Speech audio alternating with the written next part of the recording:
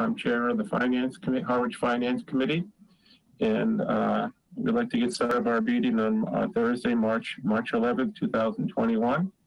I'll read a little thing from Governor Baker on public meetings. Pursuant to Governor Baker's March 12, 2020 order, suspending certain provisions of the open law meeting, General Law, Chapter 30, Section 18, and the Governor's March 15th, 2020 order imposing strict limitations on the number of people that may gather in one place.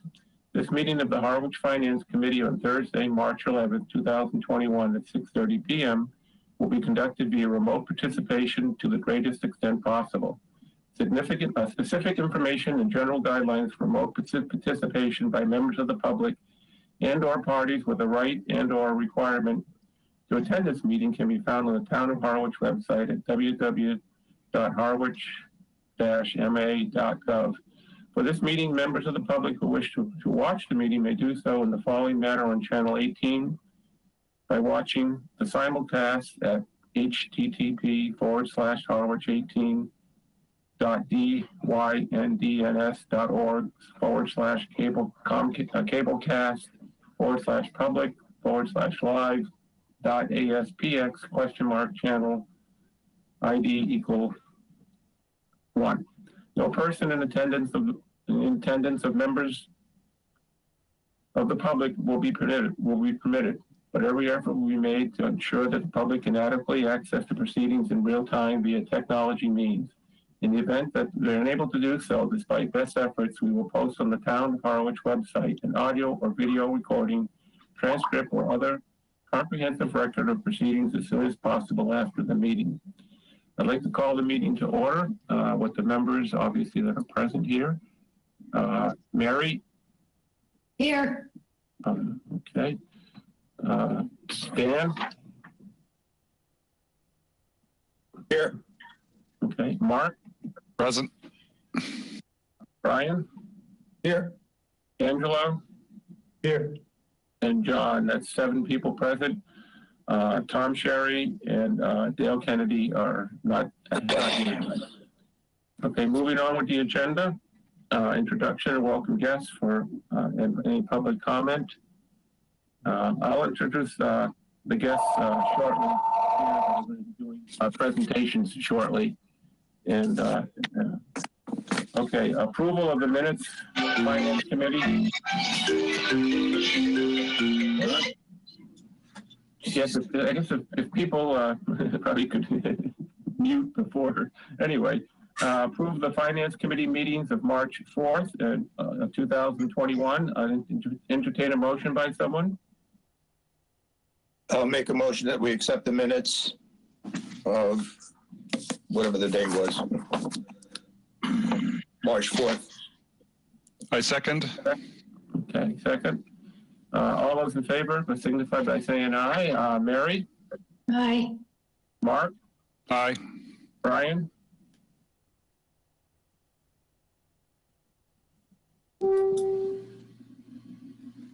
Aye. Sorry. I muted my mic. Hey, Brian. Okay, Angelo? Aye. Dan? Aye. And John. That's 7-0. The minutes passed. Two people aren't here. Okay, moving on to new business.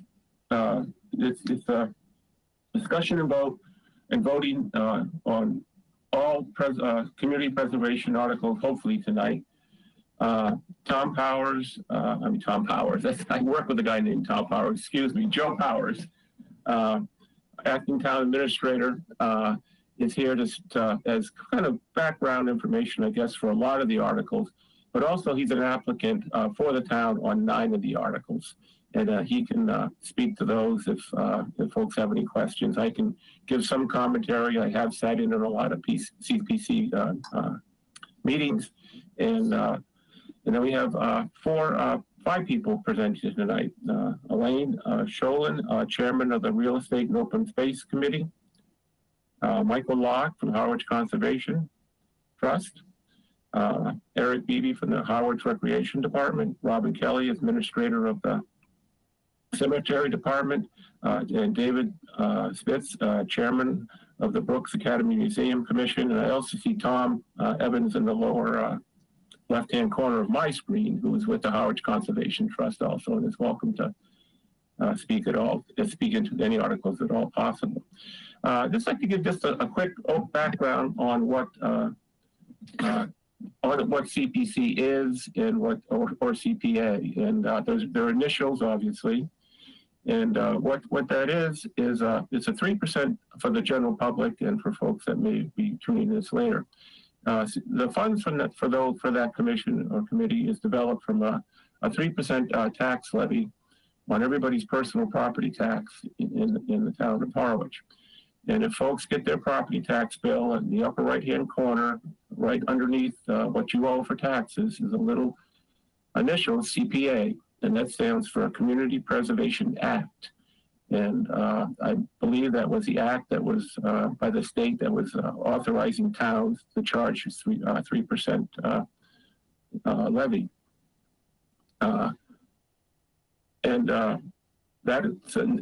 That money that's there goes into what they call the CPC Commission. It's the Community Preservation Commission. And that's a town committee made up of about 9 members. 7 are from various boards in town that represent some of the categories, which I'll get into shortly. And then 2 members that are appointed by the selectmen.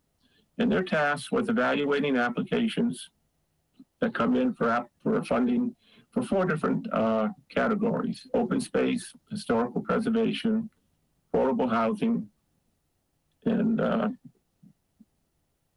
open space recreation. Sorry, Eric. Those are the 4 categories for funding.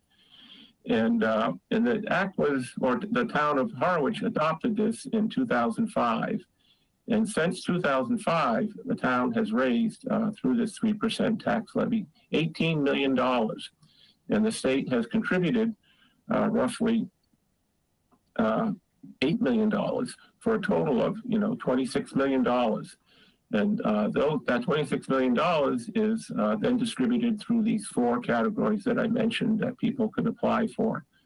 And the state's contribution is initially started off as a $1 for dollar amount on the 3%, but has been sliding up and down over the course of 17 years. But the lowest contribution rate has been 22% of what the town raises, up to 100%. And so that's $26 million that has been raised from lots of good projects throughout the town. And with that, I'd like to, as I said, welcome Joe Powers to the meeting to give us background and can speak to articles that a presenter is not speaking to or about. And then for the other 5 folks that are going to be presenting to us tonight. At the end of the presentations, we will move back to the list of CPC articles and go down them one by one with the members, and then we'll discuss them briefly or however long it takes, and then we'll vote on them. And like I say, it's my intent to vote as many articles as we can. There's 2 articles tonight that we need, or I think I need further clarification on whether or not CPC funds can be used on those articles, and mostly around issues. And I'm sure, and correct me if I'm wrong, Joe, but all town warrants, they're all vetted by town council before they actually go onto the town meeting floor. So all articles do get vetted, but these 2 of them are or one is a private, actually they're both private entities that are seeking CP funds to do things with. And I'm not sure if that can be used for private things. And then one particular article is for an entity that's outside the town's jurisdiction, it's in the neighboring town in Dennis. And from what I understand, I think we're on pretty good terms to be able to approve them, but for legal counsel purposes, we'll defer to that. Nothing precludes us from voting on them tonight. We can always, like on all articles that we vote and either approve or disapprove, we can always reconsider those articles at a future meeting. So just by voting on them doesn't make them automatically that we can't change the vote. We can always change the vote. So with that being said, I'd like to welcome our first presenter, Elaine Sholin, to talk to us about her article. And I'm taking the orders out of order, starting with the ones that I think will be short presentations, getting into the more lengthy ones. Mr. Chairman, could I beg your indulgence for a moment just to, first of all, thanks for the invitation to be here this evening. Thank you to you and your members for your ongoing work, and we'll see you all again tomorrow morning and Saturday morning as we get back into the budget. But I did want to just quickly address some of the things you'd mentioned, and I came just a few moments ago from community preservation.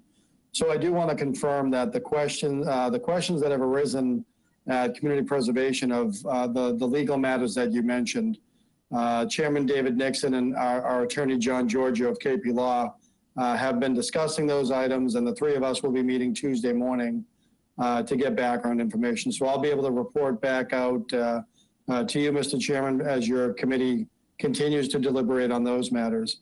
But I also just want to state my purpose for being here this evening, and it's first and foremost in support of Eric, Elaine, David, and Robin. Now, I don't want Michael and Tom to feel like they're being slighted, but as they know, the difference being Eric, Elaine, David, and Robin are acting on behalf of the town, either through their responsibilities as a department head or as a committee chair. And I just want to remind everybody, and I had the same conversation a few moments ago with community preservation.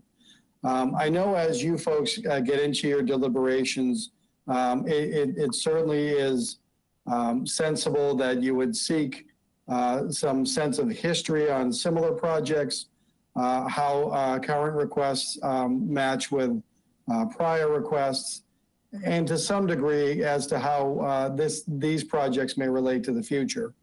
But I've been doing a tour, if you will, of various boards and committees, and just reminding everybody that as we get through this session for town meeting, which is 58 days from today, Megan Eldridge, Assistant Town Administrator, and I will begin work by June 1st on anything to do with fiscal year 23. And so what that gets to for the purposes of you folks tonight is any of the community preservation projects that may come forward in future years, and as soon as fiscal year 23, will first be vetted through administration. The same will be done for capital projects, and that's tying into the Board of Selectmen's directive to me to bring these back into the fold of the selectmen and then administration. And so as you folks have talked about some of the legal issues, and community preservation has talked about the issues as to who's the primary applicant, this effort will erase all of that in advance so that it will be understood that as department heads and committee chairs envision projects either of a capital or community preservation nature, as well as their operating budget, but that's a separate discussion. That vetting will begin in June ahead of the CPC process, which begins typically in August, and certainly well in advance of the work that you folks do starting as early as October and November. And so, again, I'm here tonight to lend support to Eric, Elaine, David, and Robin. Not that they need it, they are certainly better subject matter experts for their applications this evening, but I did want to emphasize that these are projects that the town expects to have go forward that have been endorsed by community preservation. And so I'm here tonight to lend my support to them, but also to offer the Finance Committee some hope of what I think will be a better process going forward starting in June. Thank you, Mr. Chairman. Thank you, Joe, and thank you for that explanation. And I agree with everything you said. So with that, and how I'd like to do it is we'll let the presenters present, and then we'll ask questions of that. And then we'll move on to the next presenter, and when we're done with the last presenter, we'll end discussion on the presentations, and then go back and starting at the first article, and then entertain a motion in a second, and then discussion, and then we'll vote on that article. So with Elaine, if you're ready to tell us about about your article. Sure. Thank you, Mr. Chair. And I'm really pleased to be here tonight to discuss this article. There are many reasons why this particular piece of property should be preserved, for conservation, for recreation. And it is a high-profile site. Many people drive by. They enjoy driving by there and seeing the cranberry bog. People love to walk the path around the bog. It's a very highly visible part of town. Unfortunately, the cranberry business is not what it used to be. One of the things to consider, aside from the conservation and recreation parts of this, is that preserving this land will also help the health of Hinckley's Pond. You may all remember that not too long ago, $500,000 was used for an alum treatment of Hinckley Pond. If this land is preserved, that would no longer be a necessity. With the cranberry farming discontinued, this property would then not produce some of the phosphorus that goes into that pond that might have been there because of, fertilization and other things.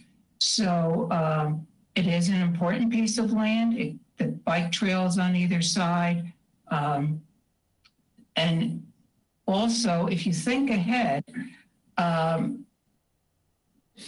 ahead, stage 8 of the wastewater plan encompasses this property, this area. If this was preserved, it would reduce the new need for sewers in that area. So that's another plus.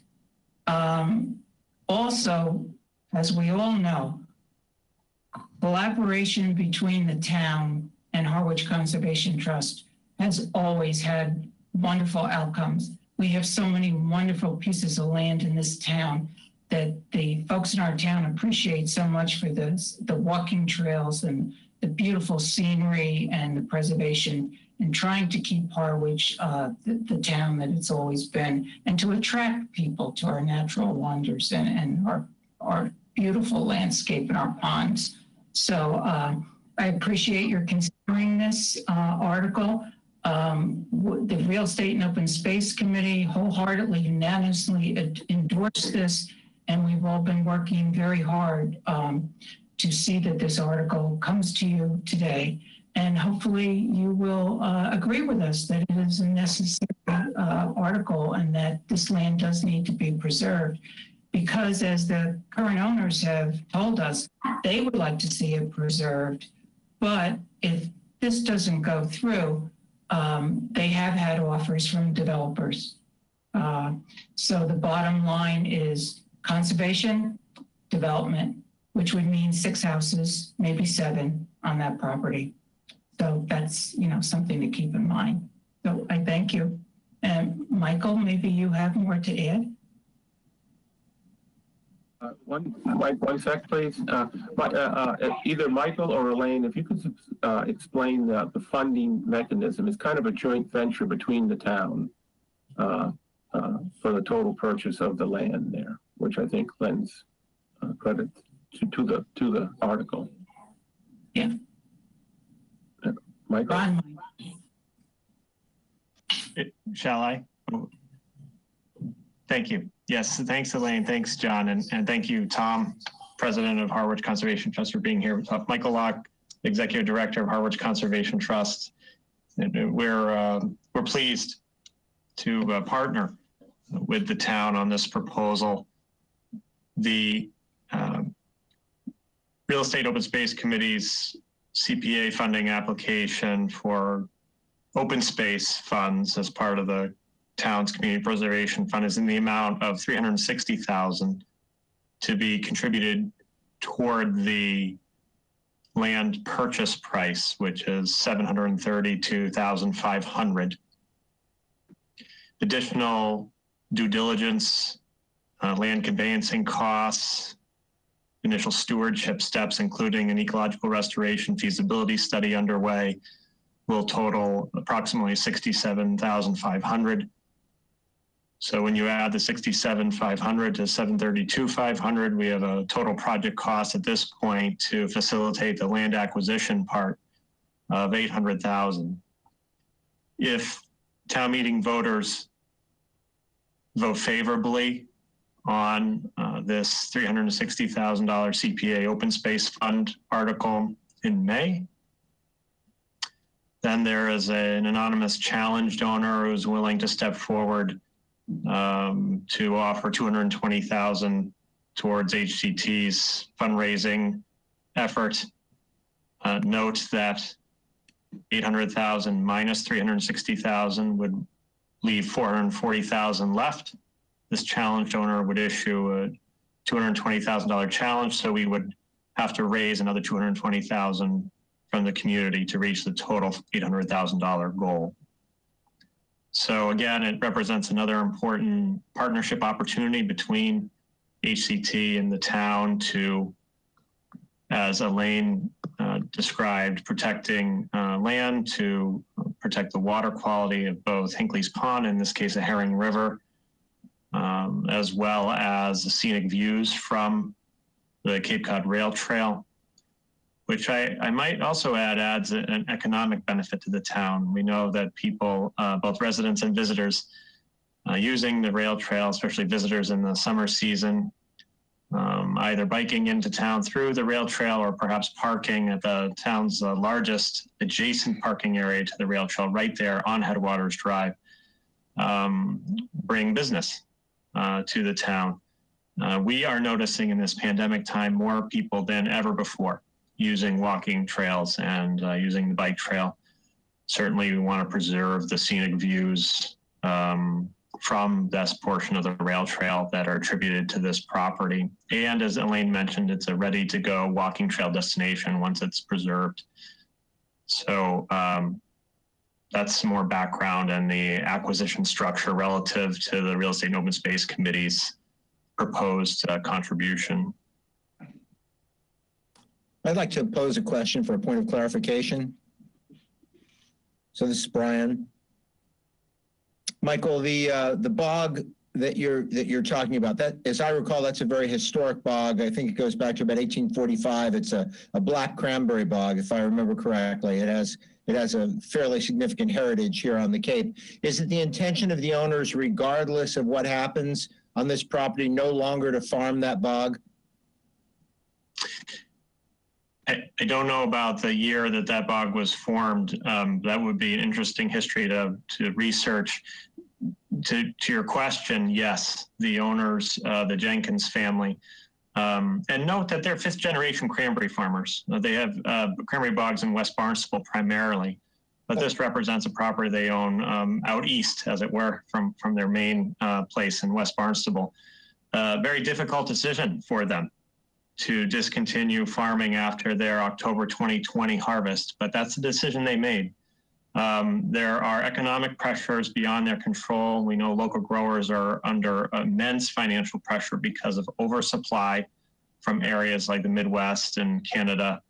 And there are other issues such as available labor and other costs that just don't make this profitable anymore. So yes, they have decided to discontinue farming at this site as of October 2020. No dispute about the business at all, Mike. In fact, I'm just sitting here. You can't see the other side of my computer, but I'm looking at pictures I took out in that bog during the harvest last year. So I'm very familiar with it. I know how valuable and special a piece of land it is. I just wanted to get that clarification on the record that regardless, they're no longer going to farm it.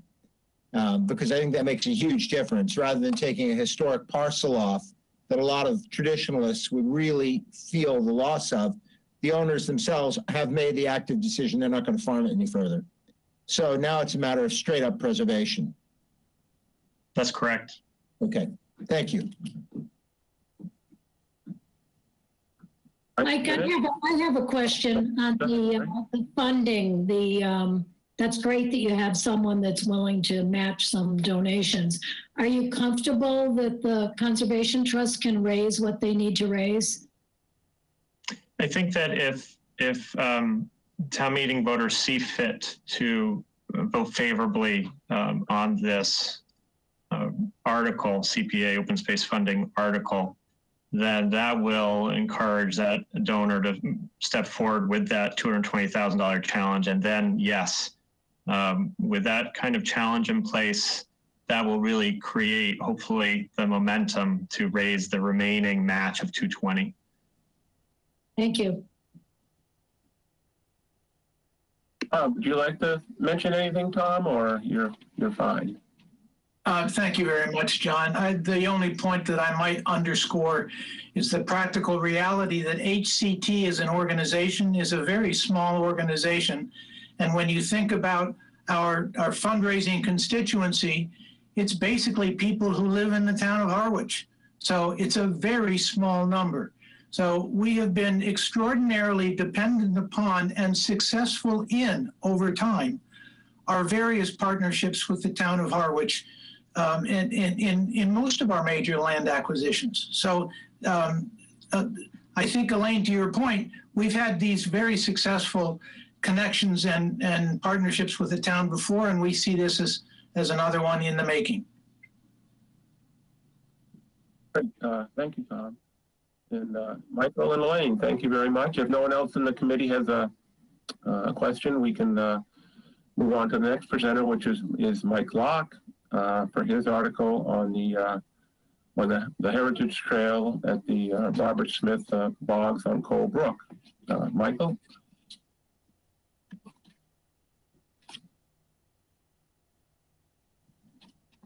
Thanks, John, and committee members. This is an exciting project, and just by way of background, Harwich Conservation Trust was initially going to seek $300,000 in Community Preservation Act recreation funds for 2 recreational access enhancements to the very popular 66-acre Robert F. Smith Coalbrook Preserve right there in Harwich Port, right off Bank Street. But recognizing the number of requests that were being made at the Community Preservation Committee, we reduced that to this $150,000 proposal for the design, permitting, and construction of a nearly half-mile wheelchair accessible loop intended to be done to Americans with Disability Act standards. It's pictured on a graphic that is part of the community preservation funding application. And I did seek input from the Harwich Accessibility Rights Committee, but that committee currently does not have a quorum. The Harwich Recreation and Youth Commission did unanimously support the project. Thank you, Eric Beebe, for your leadership with your commission toward that end. I just want to give you a little bit of background in terms of the town HCT partnership at this site to date. Many of you are aware of the Coalbrook Ecological Restoration Project and the partnership among the town, HCT, the state's Division of Ecological Restoration, the U.S. Fish and Wildlife Service. And one of the benefits the town is very interested in is the reduction of nitrogen that flows through this watershed to Saquatucket Harbor. And it's estimated through the town's comprehensive wastewater management plan that there could be a savings of up to $6 million in reduced sewering needs once this eco-restoration project is completed. Well, as part of the water quality benefits and the habitat diversity benefits, there's also a visitor enhancement benefit by improved trails and interpretation of the landscape and history of the area. And one way we really wanted to accentuate and enhance the visitor experience is by creating this wheelchair accessible loop. So people of all ages and all physical abilities could really continue the tradition of connecting in the local community with the natural world around them. It's really the natural elements that hold us here and draw so many more to this special corner of the Cape. And so I think there's also an interesting and special connection with Robert F. Smith, the namesake of the property, who was also one of the founding trustees of Harwich Conservation Trust. He's a very active Harwich citizen. He was president of the organization for the first 27 years. He also happened to have a physical disability known as fascioscapulohumeral muscular dystrophy. It was a progressive genetic muscle disorder in which the muscles of the face, shoulder blades, and upper arms were affected, among other muscle groups. And eventually Bob had to maintain his mobility with a motorized wheelchair. He did so with dignity and continued to work in the community through HCT with an altruistic vision to benefit the full Harwich community and Cape Cod by preserving these natural areas. And so to create a wheelchair accessible loop at the Robert F. Smith Colebrook Preserve would be a fitting way to provide so many access for so many others that live life with physical disabilities, but still seek ways to connect with the outdoors. So thank you for considering this proposal before you. Thank you, Mike. Again, Tom, would you anything to say there?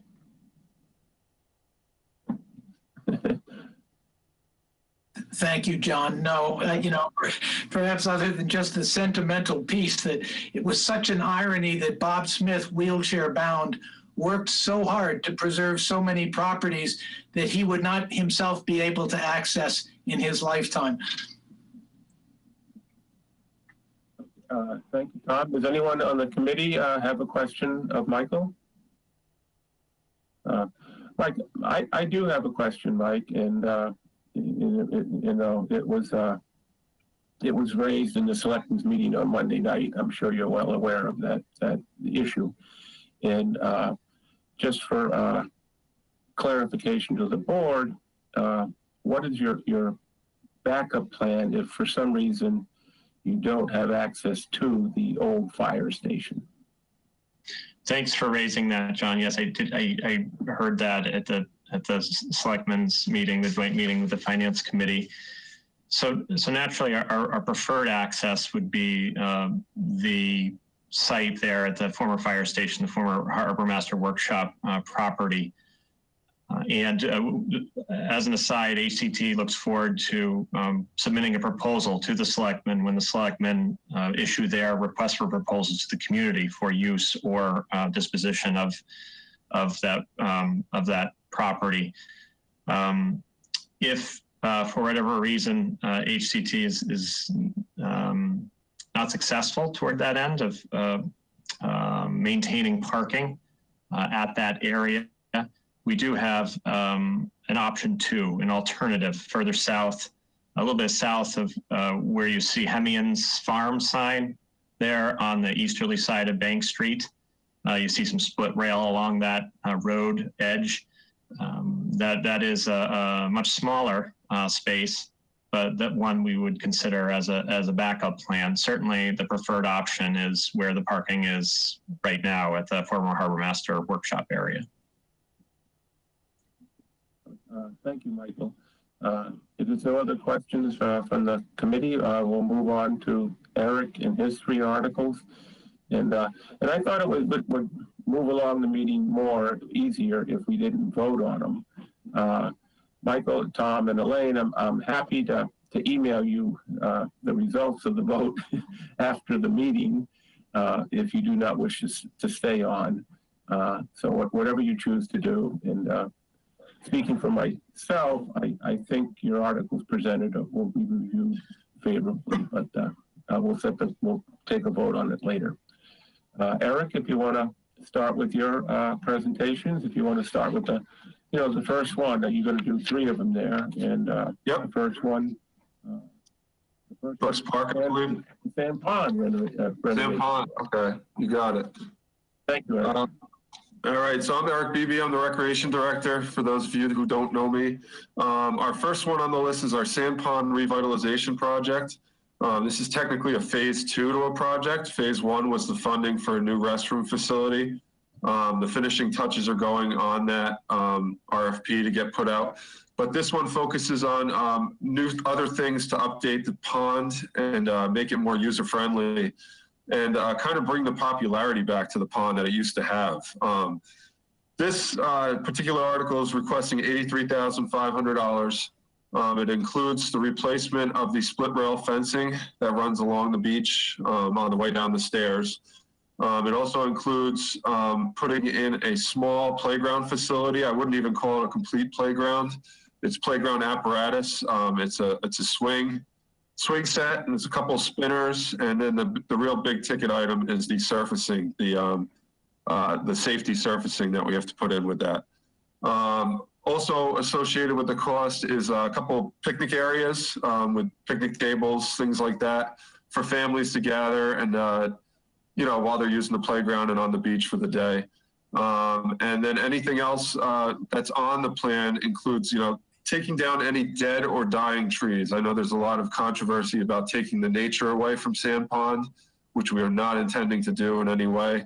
We wouldn't take out any trees that weren't dead or dying.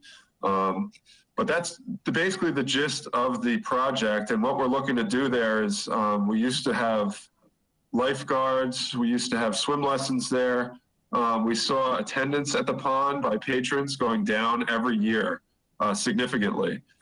We moved our swim lessons to Long Pond, Fernandez Bog, and it peaked right back up to where it used to be. But we feel like Sand Pond with the nice natural setting, big parking lot is really an unused asset for the town. We'd like to complete this phase and maybe a couple other little things and maybe bring back lifeguards, swim lessons, kayak rentals. And then it could even become an asset for the town financially if we can put a gate attendant back there eventually and charge for people to park in that big parking lot. So that's the gist of it. It's mostly, like I said, fencing, playground apparatus, picnic area for this phase of the project. And I'd be happy to answer any questions you might have. Board members have any questions of Eric on this particular project? I have a question, John. Sure. It seems that you're building that project back slowly, one piece at a time. Do you have the whole plan worked out?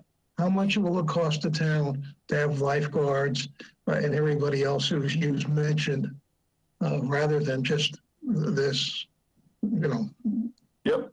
And well, we did look into that. We don't have an exact cost for that. It would have 2 lifeguards. We never have 1 lifeguard at a spot. If you were to have 2 lifeguards and a gate attendant, we see that the money coming into the general fund from daily passes would easily cover that cost for those 3 personnel that would be there daily. So that's the answer to that. I think we'd at least cover the cost, if not make some money on that. Will it also be covering the cost of doing the work down there, the buildings and everything else? You mean like the maintenance on the bathroom and also the building it's not built yet, is it? There's no building. Oh, you mean the new restroom? Is that what you're speaking of? That's right. No, that's right. That's money that's already been allocated by last year's CPC. But it hasn't been used yet. No.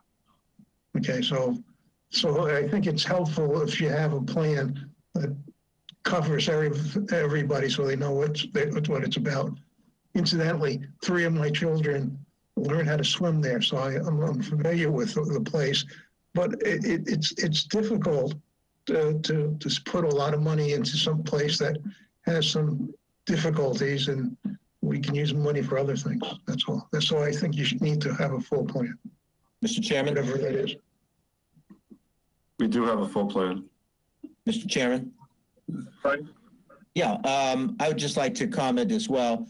Eric, my children, all 3 of my daughters also learned to swim at Sand Pond. I personally view it as a tremendous asset for the town. I think putting what is a relatively small amount of money into this will immediately create a resource that people will flock to. The location is right, huge parking lot, exactly as you say. It's a beautiful setting. The water is beautiful. It seems like a very good use of funds to invest back in this resource and bring our visitors and our residents back to it. really nice piece of property. I have a ton of great photographs and memories from my children learning there. So I couldn't agree more. Great resource. Anyone else? John? Go ahead, Dan. Yeah, John, I just want to make a comment. I have 5 tiny tot grandchildren, and when it's very windy on the beaches, we go to Sand Pond, and they do their swimming and their playing and that kind of thing there. So it's just a great natural resource. Yeah. Thanks. Well, I just have a couple quick questions, Eric, and I missed it. One on the parking lot. Is the parking lot currently covered by a beach sticker? If you buy a beach sticker, or I missed it? Yeah, it is covered by the beach sticker. So you need to have a beach sticker to park there, a town beach sticker. But we're not selling daily passes there at the moment. And how well? I think you pretty aggressively patrol the parking lots for beach stickers, don't you? Oh yeah, we have 2 parking enforcement officers every summer that go around. Last year, I believe we wrote $28,000 worth of parking tickets. But I think we wrote, in total about 400 or 500 tickets. And at Sand Pond, we may have written about 50 or 60. I don't have it in front of me, but right around there. Okay, that was I didn't know if it was part of the beach stickers program or not, but it is. And did I miss that building that's there now is coming down, right? Yeah, that's the plan, to take that down to make room for the playground area and the picnic area. The building that is there now, while somewhat structurally sound, is the amount of repairs that would be needed on it would far outweigh the worth of the building. I missed that piece too. And then one last commentary is my wife took swimming lessons there at 6 years old. So since we're throwing in swimming lessons and of course, John's wife is a lot older now. So, but thank you, Eric, for Sand Pond. Next one is Brooks Park Lighting, I guess, right? Brooks Park Lighting, sure. Okay. So this request is it's for $125,000, and it's to complete the funding for Brooks Park Phase 5. So that therefore it's called Brooks Park Lighting Project Phase 5 Part 2. This is the culmination of our whole Brooks Park project that's been going on for years now, with the pickleball courts and tennis courts and basketball courts. This one, we did receive funding in the amount of $333,500 at last year's town meeting for this project. Since then, the town engineer and the town administrator's office contracted an engineering and design company to take a look at the project. They determined that there were things missing from the original quote that should have been in there, and also things that needed to be altered and changed. Certain types of lights that are more appropriate for the area and the activities that go on there. So this is to complete that funding for that project. And what it's going to do is replace all the lights around the tennis courts, pickleball courts, and basketball court. It's actually going to be all LED lighting. So it's going to reduce the cost of the lights to run, as well as it's going to significantly reduce ambient lighting in the area. We're going to reduce the amount of poles from 12 to 7, but it's going to cover more area, including parking lots, places people may walk through the park, and the basketball courts too. So this is really the final part of our Brooks Park revitalization project that's seen a lot of success so far, and the current lighting system now is failing fast. So we're looking forward to completing this project with this part of it. I have a question, Mr. Chairman. Thank you. Sure. Go ahead, Brian. So, Eric, I think I can speak for other members of this committee, and that our biggest concern, and I know John and I have talked about this, is that this will have enough money to really get this thing done. Because, I mean, we've seen now all these different phases and constant inadequacy and lack of resources. Now you have a contingency showing of $8,800 approximately. Are you going to have enough money with this appropriation to get it done? Because this, I think everybody wants this done. Yep, we will have enough money to get this done. We've done, like I said, we've done extensive engineering and design studies with an outside firm that was contracted. We've been through the numbers many times, myself with Joe and Griffin from town, and we are confident that this will complete the project for us. So Eric, I know you can't hard quote this because of the regulations around it, but have you soft quoted this to know you have vendors that are going to deliver this project at that price for you? Because you can get a soft quote. You don't have to hard quote it. Yes, we do. Between the design company and consulting with some lighting companies, we do. I mean, I think everybody at town meeting would be horrifyingly disappointed were we not to have adequate resources after yet another appropriation. I just want to make certain you've requested enough funding to get this thing done. We all want to see it done. Yep, absolutely. Joe? Thank you, Mr. Chairman, and Brian, thanks for that. But just to follow on that, I want to emphasize what Eric was saying before. What was missing in that project was electrical engineering. It wasn't in the original project, it wasn't in the original scope. The positive that came out of that, however, was being able to utilize the electrical engineer, not just for the Brooks Park lighting, but while we were in the area, the White House field lighting as well. And so I agree with you that we need to get this done, and this needs to be the last of the appropriations on it.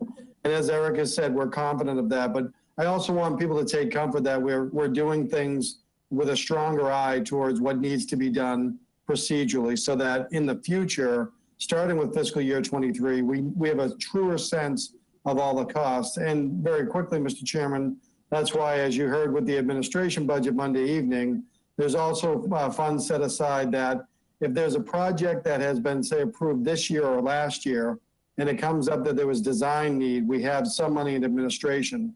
So they don't have to hold it up. We don't have to tie into the funds that are already earmarked, and we can get the appropriate design work done. So I'm hopeful that the combination of all of those, plus the new procedures going forward, will get us to better quality requests that are all encompassing, and that we can do the procurement at once and get it done quickly. Mr. Chairman? Yes, Brian. I'd just like to respond. Joe, there's no disrespect intended to you or Eric in either case. My concern, and I've had this conversation with lots of people that are my friends here in town, is that we just want to know that the appropriation will provide the adequate resources. I think that's everyone's biggest concern, that everyone was well-intentioned in the past and yet it didn't happen. We simply want to know that you'll have what you need to get it done. That's all. Absolutely, and no disrespect was taken. I think your comments this evening are helpful because we need to have these answers ready for town meeting, and I think you're spot on. Thank you, Brian and Joe. Anyone else in the committee? Okay, just a quick comment. I agree with what Brian has said, and and I, Joe, have talked about this on a number of occasions on properly vetting of these projects, and I know you're making tremendous headway to making that happen. So thank you, Joe and Brian, for those questions. Okay, Eric, Memorial Softball Field or something? Yep, this is a project request in the amount of $40,181 for the refencing at Senior Memorial Softball Field. Senior Memorial is one of the two softball fields way back behind White House Field down the dirt, well, not so much dirt road anymore. There's Potter Field and Senior Memorial Field. We did Potter Field fencing a couple years ago. This is to redo all of Senior Memorial Field fencing, backstop, side fences, home run fence, everything. The reason we're doing this, the current fence is rusting, leaning, the poles are leaning significantly, and it is the original fence from when the field was built. So it has never been replaced before now, and it has been maintained. We've done patchwork here and there, but it's gotten to the point now where any maintenance or repairs it's not going to make sense financially, whereas we can just replace it as a whole. We use that field significantly. The senior softball league in town uses that one almost exclusively. There's other groups that use it as well. But it's a great asset for the town, and we just want to keep it up And that's what this project is looking to do.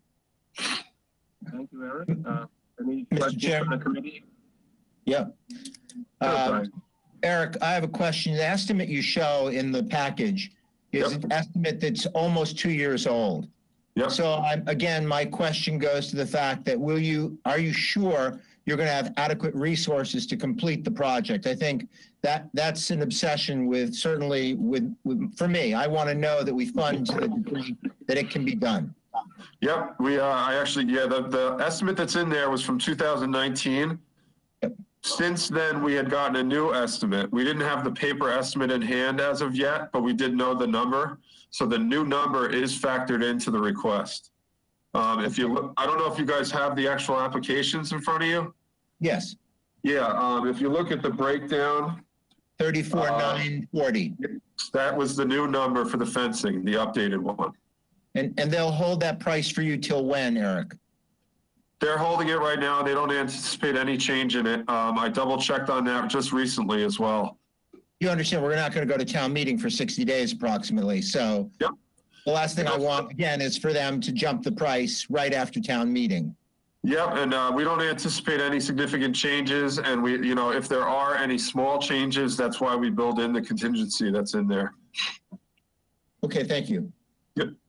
Thank you, Brian. Any other questions from the John, I board? have a question. Sure, go ahead, Dan. Eric, does the softball field generate any revenues for the town? It does. The revenue that comes in primarily is from the Senior Softball League.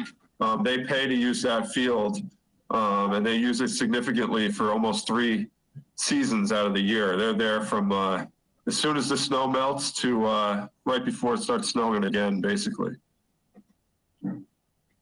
Thank you.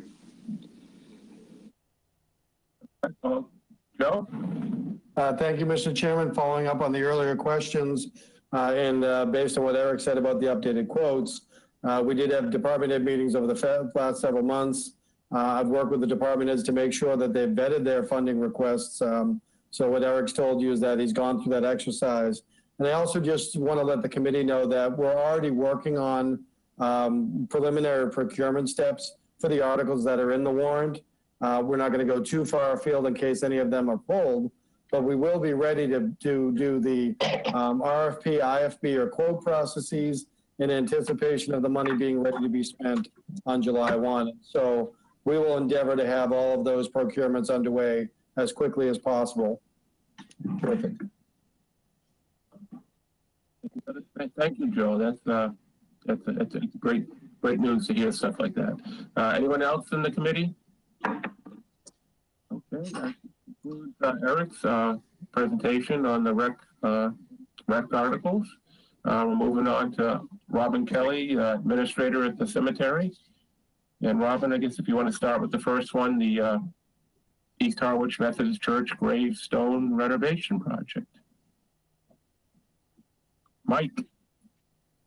Is there any way I can share my screen or no? Sure. If you know how to do it, go right ahead.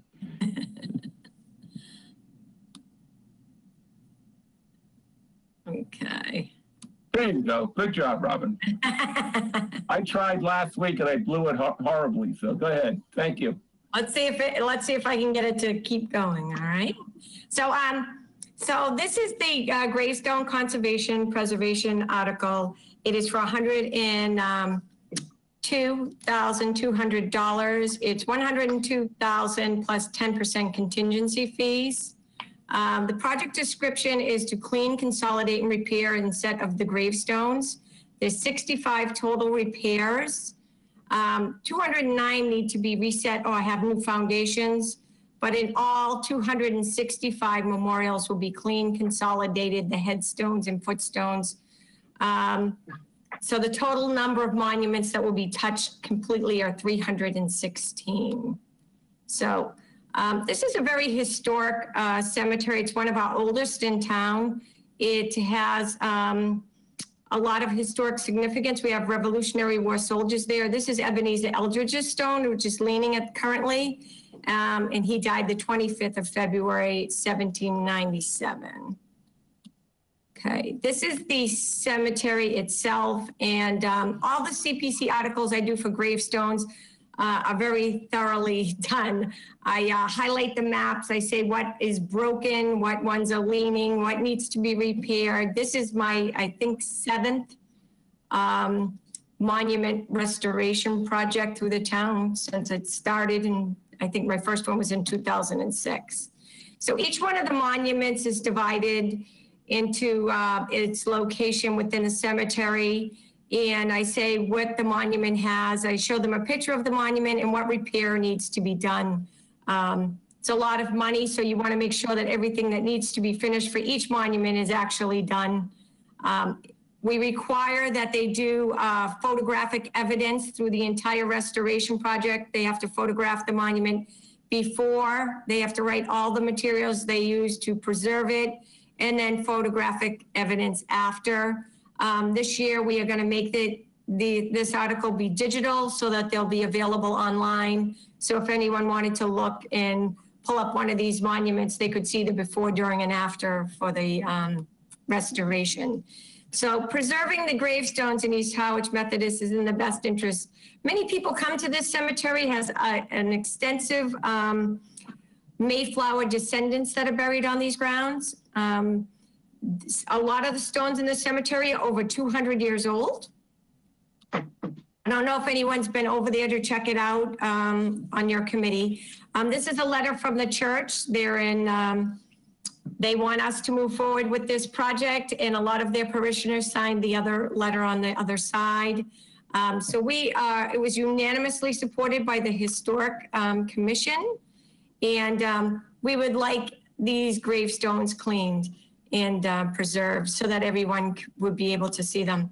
There has been some concern by people raised that the cemetery itself, the land is owned by the church. So I did a little research, in the Act of 1948, Chapter 277, was this act authorized the town of Harwich to receive and administer these properties. And not only that, but all of these properties here, the Baptist Cemetery, the Smith Cemetery, the Chase Cemetery, North Harwich, Kelly, Harding Ryder, Seth Eldridge, and the Old Methodist Cemetery. We were to take them and to care for the cemetery space, but only for the cemetery portion of it. So this act was passed in the legislature, and then it had to go before town meeting. It went before town meeting in 1948. And then in the annual report of 1949, it passed unanimously at town meeting. So we are having legal counsel look at this property to make sure that the concerns of the public is that we can use CPC funds to fund this project. I'm not a lawyer, so we'll be waiting for the attorney to get back to us on that. So Robin, I have a question. Okay. Sure. Oh, go ahead, Brian. So Robin, are you saying that in fact this cemetery property has been conveyed to the town of Harwich? That act conveyed their association rights to the town. And so they all had associations, and they all had perpetual care funding. And the perpetual care funding was transferred. If you pull up the 1948 book, for all of those cemeteries were transferred into the town perpetual care fund.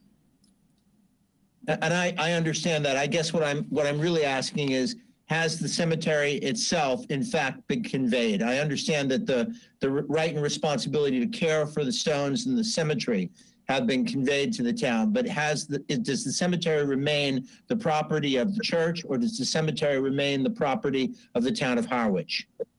I think Joe wants to answer. Yeah, go ahead, Joe. Thank you, Mr. Chairman. The Community Preservation Chair and I are meeting with council on Tuesday morning. The CPC chair met with him today. They did go over paperwork that appears to show that the town took those properties by eminent domain. So we're still vetting that, but it appears that the town is within its rights to go forward on the project because the town has rights to the area in question. So again, we should expect a definitive answer on that by Tuesday morning. Okay, great. Thanks, Joe. Joe, Thank you. any further questions, Brian, at all? No, thank you. Okay. Anyone John, else? I have a Go ahead, question. Dan. Robin, I seem to recall, like, when I sat on CPC and you had some projects before us, you said something about, I think, that the town has a statutory responsibility to maintain all cemeteries in the town. Is my thinking on that accurate? Not all the cemeteries. So we don't maintain Holy Trinity. There's a couple cemeteries in town that are privately owned that we do not maintain. Okay, so then we only have responsibility for the town. Town owned, or cemeteries that were abandoned in the town. So we are, by statute from the state, if there is a cemetery that gets abandoned within the town, municipalities are responsible to take them over. If that Maybe that was it then. Okay, so if a cemetery that's owned by a church is in disrepair, the town has no authority with that cemetery, with the church, in terms of getting that cemetery properly maintained? Well, normally, if it comes in disrepair, then the town can take it to oversee it. But they would have to make, just like we did that at town meeting, you just can't walk in on someone's property and take it. I think there has to be a process. But the town does have some avenue, if you will, to pursue if a cemetery gets to the point where it's in disrepair and the church refuses to do anything about it. That's correct. Thank you. Any other board member have a question? I don't either, but Robin, if you want to move on to your evergreen flag Sure. memorial project. Thank Hold you. on. See if I can pull that one up. Okay. So I am extremely excited about this project. This is the Veterans Memorial Circle, which is at Evergreen. The total amount for this project is $48,385. We are going to erect, it'll have the American flag in the center. It'll be on a 35-foot pole, and are surrounded by the 6 branches of the service. And so it'll be the Army, Navy, Air Force, Marines, Coast Guard, and now the Space Force. Apparently they have been added, so I had to add those. Those weren't in my original application. We are going to have electrical service brought in to the Veterans Circle up to the gazebo. So this is the, if people who haven't been into Evergreen Cemetery, this is where the gazebo sits in the center circle. It is on a 7.28 acres of this section of cemetery. Evergreen total is 19 acres. So a lot of people use this cemetery, and when we designed this in 2008, we always envisioned having the Veterans Circle in the center. As you can see by the plan down below, it has like a meandering circular way through the cemetery, and the Veterans Circle's in the center across from the Veterans Burial Area. But many people are in here walking each day over in the East Harwich. So this is kind of what I envisioned, and this is another Veterans Memorial Circle, which is off Cape. And this is how the flag will be in the center, and our flags will be around it. This just gives you an example of what it's going to look like. So this is a letter of support from Will Remillard. He was our veterans agent, and he's very excited about this project as well. He says that this array of flags will serve to honor our nation's veterans and display the pride and patriotism of our community. We also had a letter from Jeff Beatty, and we had a letter from Shawnee Carroll, who's also our veterans agent. So every year we've always had our veterans services at Island Pond Cemetery, which I love, everyone knows. But it's a very hilly cemetery, and it's very difficult for older veterans to navigate in there. The parking is not great. This cemetery is completely flat, wide open. It is going to be able to have benches all around the center. There'll be plenty of parking, and people will be able to navigate and get to this area for all of our services. I am also working this is just a phase one of the project. In phase two will be next year. We're doing a Civil War memorial and a Revolutionary War memorial. And I've been in contact with the DAR, and they are going to be giving us funding for some of the project. They might even give us funding for this year. But we've also drafted letters to local veterans groups in the area, the Elks and the American Legion, and we're hoping to defray some of the cost even of this $48,000. So by the time it goes to town meeting, it could be a little bit less. So I'm very excited. This was unanimously supported by both the CPC and everyone that we've gone through, the Recreation Department. And if anyone has any questions, I'd love to answer. Anyone on the board have any questions? Angelo? Nope, no questions. Nope. Okay. Brian, no one? Just a couple. I have a couple. If no one else does, I have a couple quick ones, Robin. Sure. Thank you for your presentation. I don't know how to read my screen back. Okay. Hold on a second. I'm trying to.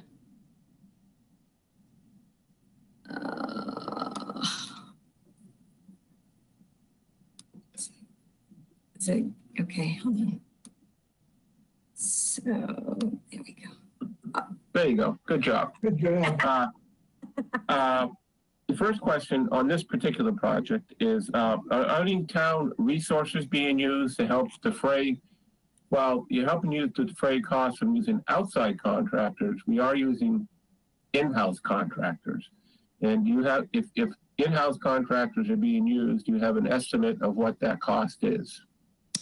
We are not using in-house contractors to do any of this.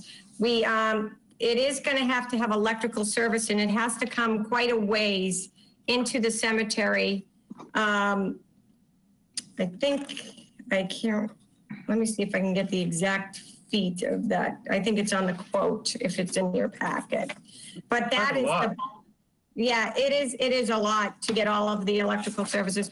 We have to light all of the flags, and we're going to have a microphone there. So we'll be doing, we'll be having quite a few events at this, in this cemetery. So It's 2,250 feet.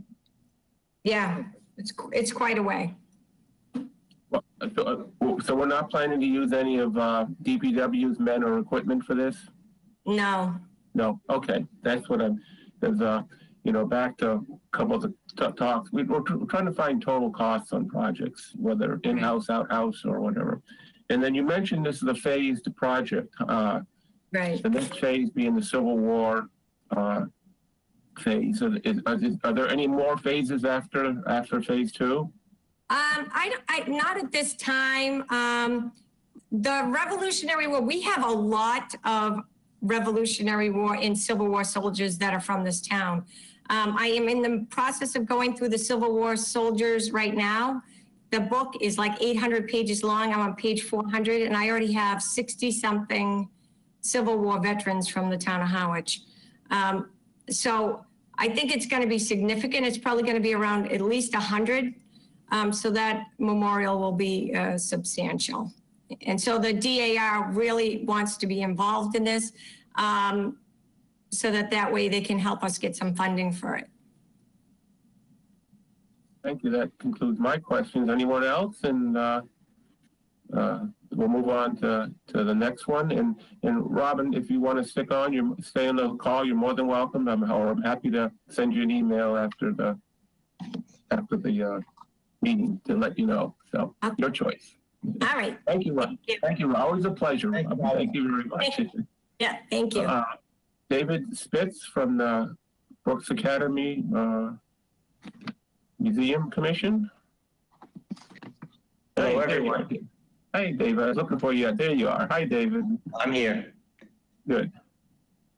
I've been involved in municipal government for good 30 to 40 years, and I believe this is the first time I've brought a project of over $1 million to a board, so that is a little bit daunting.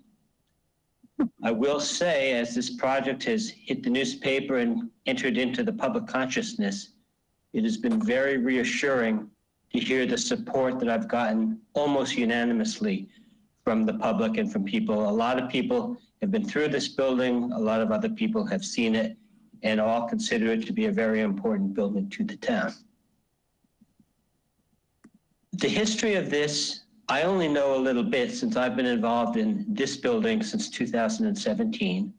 I will say, while working for the town prior to that, I was very much involved in the reconstruction of the Kroll Barn, which has been a very valuable addition to the property.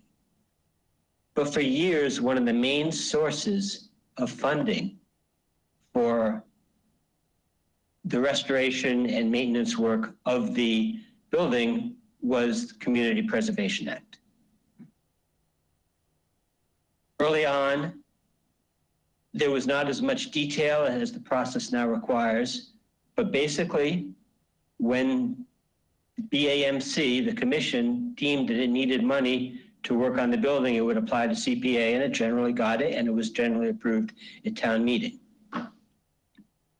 In 2017, we had 3 existing articles, 2 from 2008 and 2009 for interior and exterior repairs. Exactly what those were supposed to be used for was not identified clearly. And eventually, those 2 articles were allowed to lapse at the request of CPC. The 3rd article was for a study of what needed to be done to the building. That study was put together, that request to CPC was done in 2014 and relied on 2 older studies dating back a good 20, 30 years as to the condition of the building. At the time, nobody identified any major needs, but a number of systems needs, a number of smaller needs. So we hired an architect and we identified 3 things that we wanted to do. We wanted to create climate-controlled storage areas for many of the museum artifacts that are sort of helter-skelter in where they're stored now.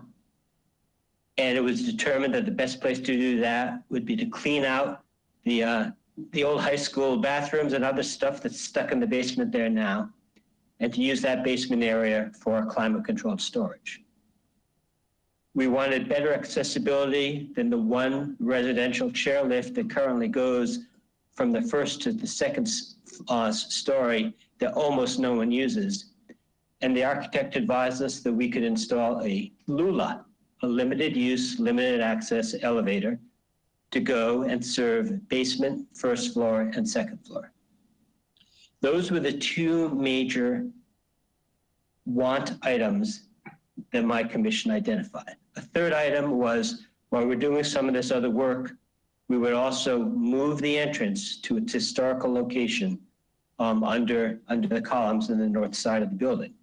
That is not an extensive project. It would require taking the existing ramp that comes up from the parking lot, and instead of turning right, it would turn left. And that was a very simple thing that was added on. We brought that to CPC. I think one of you was on the commission at the time. And we were told, have you done all your homework?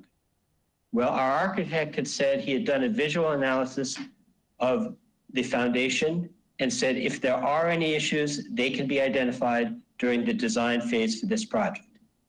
CPC said, no, you have to do a careful structural analysis first. In retrospect, that was very important and very good advice. So during pandemic times and other things, as new town staff were getting up to speed, it took us a while to get going, but we found a structural engineer last summer, someone who has experience with historic buildings and with Cape Cod buildings, a firm called Structures North out of Salem. And the principal of that firm, John Wathney, came down, did a day-long inspection of the building and said, you know, this building's in pretty good shape, but your foundation needs attention.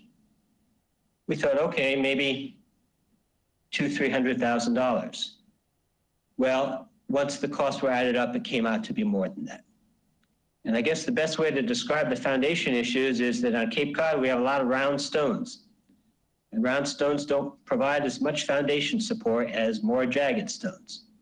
So while the building's in three parts, the old, let's see if I've got this right, it's in the reports that have been made available to you and are online, but the oldest section fully needs to be replaced. The newest section is in good shape with a concrete foundation, but about 2/3 of the walls overall need to be replaced because of this original stonework is simply not going to keep the building going for another 100+ years. So now is the time that foundation needs to be addressed. To this point, there's been virtually unanimous opinion about that. How much is it going to cost? The structural engineer works with a contractor from Bourne who's familiar with these type of buildings, and he was able to give us a pretty quick cost estimate. We felt this was better than simply taking multipliers out of a construction manual. He visited the site, he provided a cost estimate to the structural engineer, and that is part of the report that was provided to CPC. There was a very strong feeling that as long as we were going to have to do full foundation walls, that it would be cost effective to use the space under the entire building. About 1/3 of the building now has a basement, the remaining 2/3, and maybe 40/60 rather than 33/67, but about 2/3 of the building should also be fully excavated to provide basement area under there, which could eventually be usable storage. The contractor provided a cost estimate of $840,000 to do that work. Now, I've been listening to a number of you ask, well, have you figured out all your contingencies? And I believe your town engineer is very aggressive in making sure we do have enough money. So he took that $840,000, immediately added 20% for A&E, for architect and engineering design, and for 25% for a construction contingency. That balloons the $840,000 up by another 50% to $1.26 million.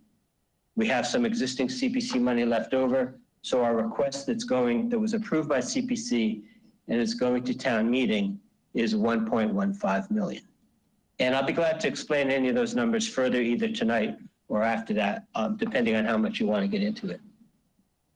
So that's our request. Our request is to repair the foundation, to excavate the full basement area to maximize the use of that building, and to do these things before we consider the rest of the things that we want to have happen in that building.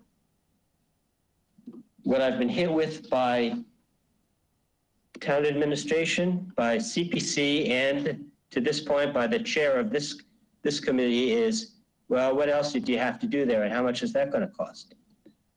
We have started to put together a capital plan based on the things from the architect's report that we want to do, on other drainage issues that have been identified. And here's the other big ticket item on the lead abatement, similar to what was done at the library, that needs to be done to allow the building to be repainted. The most publicly visible area is the peeling paint on the east side of the building as you drive by. We can't fix that until we get the lead abatement taken care of. We know how much it costs for the library. We want to get other cost estimates. At the moment, we're carrying $400,000 to that work.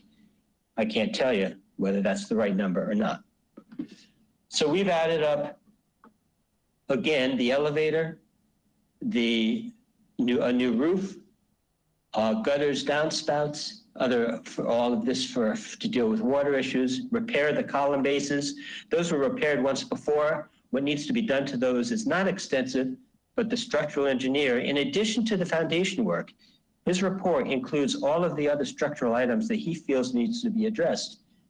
And we have included these. We've got 4 major headings in our very early draft capital plan. Foundation, which is what we're here for tonight, the roof, the exterior, in which the largest part by far is dealing with lead abatement, and the interior, which is finishing the basement, climate-controlled storage, the LULA, low-use, low-access elevator, assess all wall and ceilings for needed repairs, and some relocation of the floor plan. All of those items we're currently estimating, including the foundation, brings it up from that 1.2 million up to 2.5 million. Those are scary numbers, but I've been asked to try to be comprehensive in terms of what we think the needs are. This is an important building. The foundation has to be addressed. There are a number of other things that we want to address and we think are well worth it for the town. And I'll leave it up to the various committees and town meeting to decide if we're correct on that assessment. John, let me stop there before I shoot myself in the foot too much, and I'd be glad to respond. Mr. Spitz? Joe, would you like to start off, Joe, with any comments? I mean, you've had a lot more dealings with any of us have had on this project. And well, first, if I could, like I said, I'm here in support of David and his efforts. And I know firsthand how important this building is and the work that he's been doing. And David, I would say one thing. I think you were remiss in not speaking about the additional work you've done, and that is he is searching for any number of grants that are available. We had a brief conversation about Mass Historic Preservation grants, which I have some familiarity with. But David is not only advocating for the building, for the town, he's advocating for potential funding relief as well. And from my perspective, and I did pledge to David that unless and until the board tells me to cease and desist, this is one of the projects that I consider to be a major cultural heritage icon project. And it's not lost on me that there may be an effort eventually to correct our town seal because of, culturally insensitive references to Native Americans. But the other half of that seal is that building. And there's no greater icon than that building on our seal and in our town. And so these are staggering numbers, but these are staggering numbers that we know we may need to reach in support of this building. Because if we don't, we're going to lose the building. And so I do want to put out there on the record the efforts that David has been making, not just on the building itself, but finding additional ways perhaps to get grant allocations to support the projects. So, Mr. Chairman, I have a couple of questions for David. So, David, I live on Parallel Street. I actually live right down the street from the building. I've walked by that building 1,000 times since I built my house on Parallel Street. And in all the years I've lived here, I've only been solicited for fundraising at that building one time, and my wife and I gave. My biggest concern with this project is that I would like to not see this effort be totally community dependent, that we'd be seeking constantly at town meeting or from the municipal budget funds to do work that in a normal world would be raised, at least a portion of it would be raised privately through the normal philanthropic channels beyond just granting. If the building has the perceived value, and I mean no disrespect to Joe or anybody else, but if the value is really measured by the way people who live in the town will ultimately choose to support it. So if there is a philanthropic effort that uses its strength and time and energy to defray a portion of this cost, which I believe will be far beyond $3 million, having done work like this in my own professional life, I think this is a more than $3 million project, but assume it's $3 million. I do believe that it's going to require an indication from the people that live in the town of Harwich that this building has perceived value to them that it has to all of the people who have spoken this evening. That's my biggest concern, not to dispute or argue the validity of the work you've done to this point or the quote that supports the work, but rather to know where will those other dollars come from and what efforts will the museum put forth to raise those funds from community members that will ultimately indicate their support of the project. Okay, thank you, Brian. What we've done this year is to apply for grants. the largest of which is to the Cultural Council. We applied for $250,000. They will make that award or not in May, probably right after town meeting, which won't help us any. There also is a historic grant that we will probably pursue in the next round. As far as seeking out the community as a whole, I can't tell you that I've done that yet, and I'm certainly going to take your words under advisement and talk to my board about it.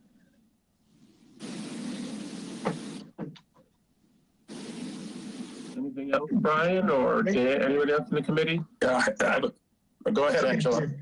Oh, you're good, Dave. Yeah. All right.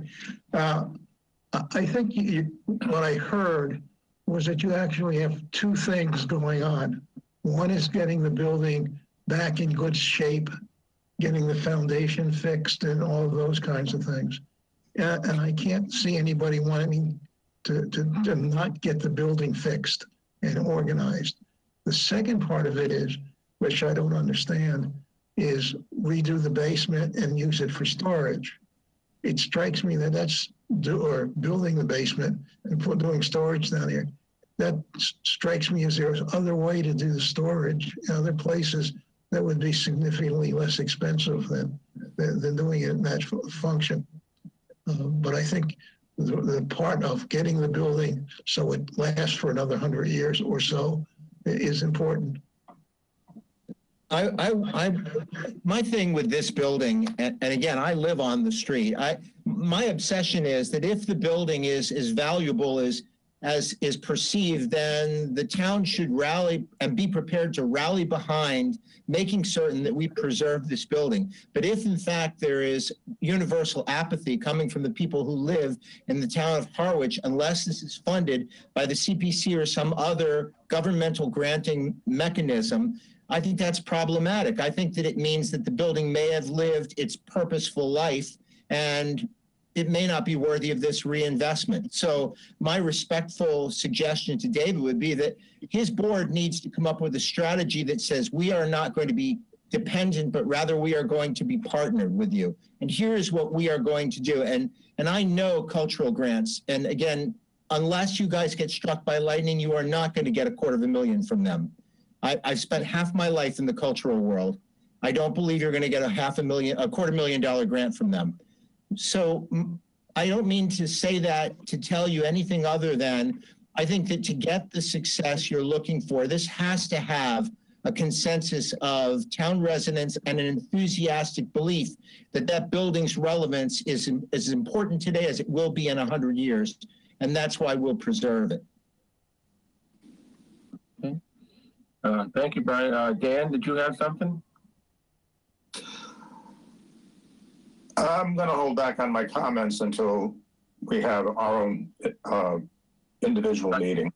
Okay, thank you, Dan. Because it's a much broader comment than just Brooks. Okay, Mary at all, or anyone else? I'd just like to echo some of what Brian has said. It is a big pile of money, and it would be nice to see some type of an event, some type of fundraising mechanism that got the town involved with it. I think Brian's on the money on that. And couple it with CPC money or other town money. I think that's why we find Harwich Conservation Trust projects palatable, because they come to the table as partners. They don't come to the table seeking full support where we will take care of them, but rather they step up as partners, and they have a strategy that says, if you take us this far, we can get this money to do the rest. And I think that would be equally valuable for Brooks. That's the great disappointment. This building, I have spent innumerable numbers of hours walking around it, behind it, inside it. I feel like it has to have relevance to have a reason to exist in another 25 or 50 years. Yeah, Brian, I'd just like to comment on that. The Conservation Trust has, how shall I say, some friends with very deep pockets. Sure. Yeah. Like so many not-for-profits do, though, Dan.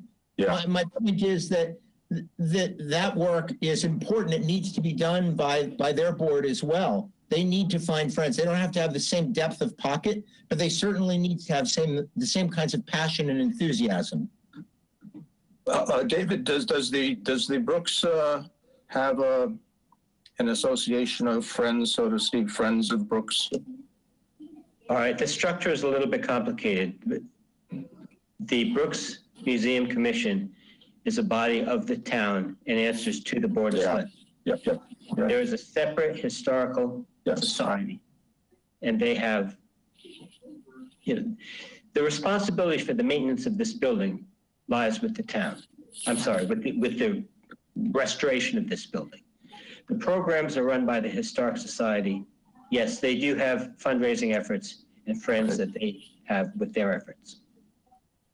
David, this is kind of similar to the Brewster Ladies Library. I mean, there's a portion of that responsibility that falls upon the town of Brewster, and there's another portion of this responsibility that is taken upon the Library Association, the Ladies Library Association, and they are very aggressive fundraisers, and they partner with the town of Brewster. And that's been a driver for their capital strategy. So again, my only comment is I would love to see your organization have a similar strategy that says we are going to be an active partner in this, whether it's you or your affiliate supportive organization. At the end of the day, if it just comes off as town dependent, it's problematic, especially I think in this climate.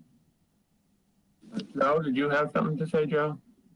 If I may, first, I want to make it clear, and David is spot on, and that's the point that I was going to make, that the difference here is this is a municipal building. And the further difference is that the agreement that we have renewed with the Historical Society as the tenant, the building, the exterior, and all of its environs are the responsibility of the town. And as David has just indicated, absolutely right, the Brooks Academy Museum Commission is an advisory body to the Board of Selectmen. And so that's what I was intimating at the top of this discussion when I said that I am here in support of David's efforts for his commission, knowing that this will still have to go back to the Board of Selectmen. But having said that, I want to make it clear that I understand, Brian and Mary, where you're all coming from, and I agree with that. You know, as a resident and taxpayer as well in this town, I wouldn't hesitate to grab a hat and pass it around, because your underlying point, I think, is absolutely spot on. It is a cultural heritage icon in the town. It has been omnipresent in our town for well over a century. And if we intend to keep that going, we all need to get on board with that. But my point this evening is I think it needs to start with the town. I think it needs to start with me. And that's why I've said that I've been supporting David on this, because it needs to get a broader level of support.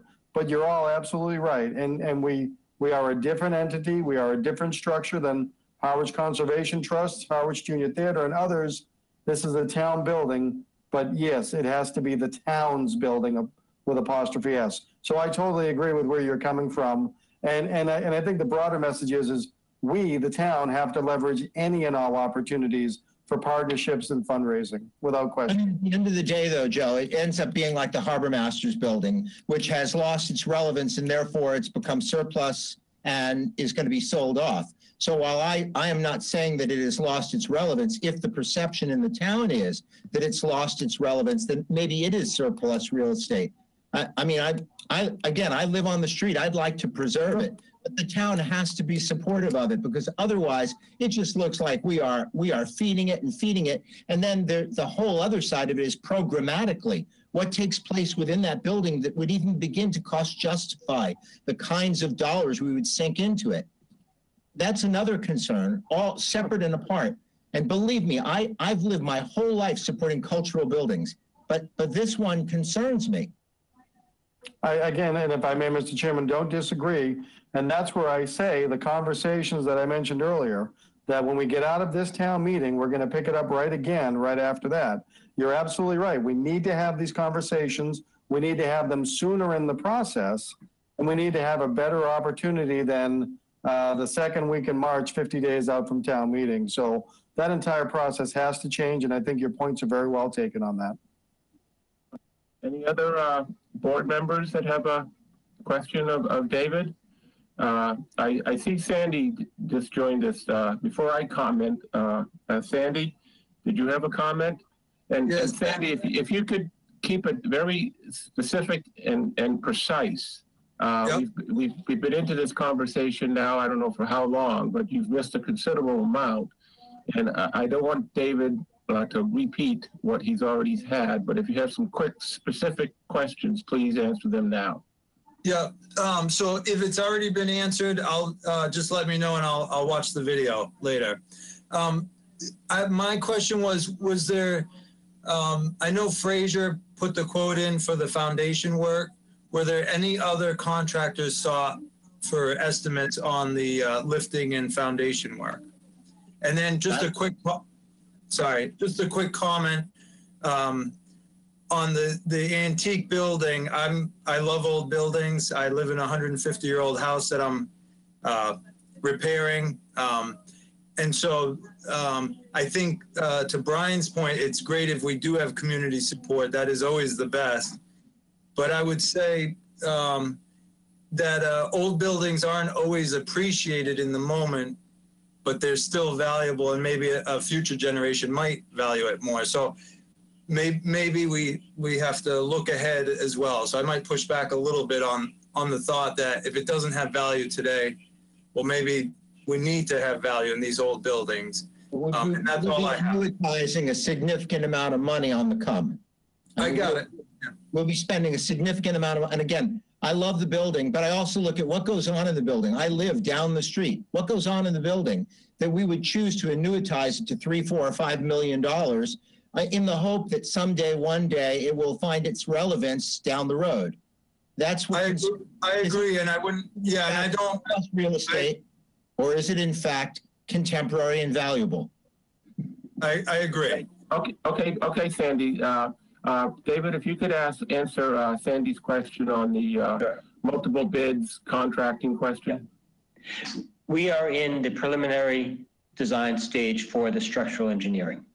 We have a structural engineer that we're very confident in. He has a working relationship with at least one contractor, probably more. But in the time that was available before presenting this to CPC, he was able to get one contractor to come to visit the site and put in a cost estimate. That's the sole basis of what we have for a cost estimate so far. Thank you, David. I have a couple quick questions. The first one is I did tour the facility. I did see the shape of the building, both inside and outside. And I, too, have a considerable amount of knowledge in restoration and in museums around the world. To projects totaling almost $500 million in scope. I'm very familiar with buildings and restoration of projects like this. Having said that, you have given us a cost estimate of roughly $2.5 million. I think that's low too, but I don't have an in-depth knowledge of that. I can give you my estimate of what the project is, but it wouldn't do any good right now to say that. I do have spoken to a number of folks around town, folks that have lived in this town many, many years. And I asked their opinion of this building. And they immediately go to the Exchange building in town. And some of us know what that building was in town. I only know of it by history of it. I didn't go in it all. Again, my wife went in it as a little girl. And when that building was torn down, there's still people today that talk about the loss of that like it was their grandmother that passed away. So like we've all said, we believe in historical preservation of buildings. I do too. But we have a role as a finance committee here to look at projects before us. And some of them are not even financially related, but this is definitely financially related. And it's our duty to try to, best we can, sort out the different costs associated with a project, both projects in front of us and projects that associate with this cost going down the road. And what we can do is evaluate this project tonight that's been put before us. The foundation definitely needs work. There's no question about that. And we'll discuss that later and vote on the project before us. But what I think we need to do, and to everyone's point here, and to Joe's point, what he's trying to do, is better vet these projects going forward And at town meeting, it's up to the town citizens and voters at town meeting to make that decision. But it's our role to give the town at the town meeting the best information as we can.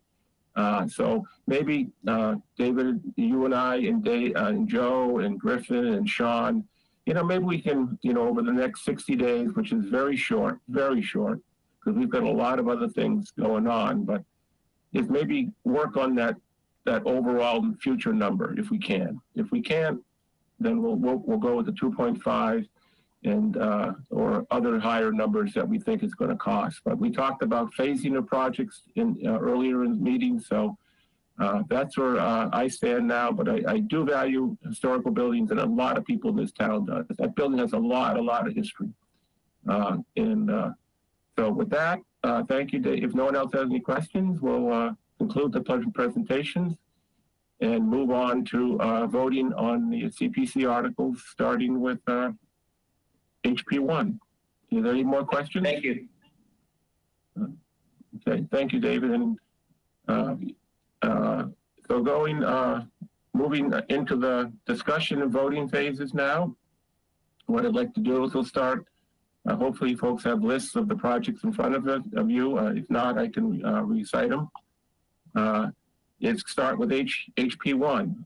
And if someone could entertain a motion for taking a vote or entertain a motion of discussion and voting on HP1.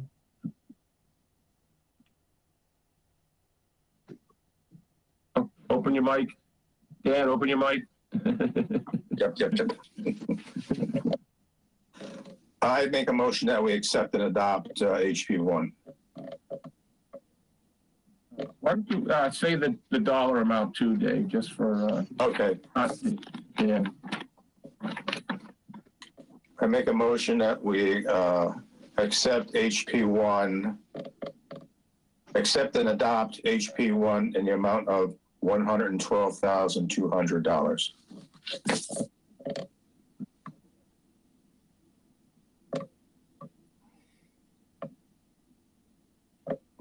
Does anyone want to second this article? I'll second it. Okay.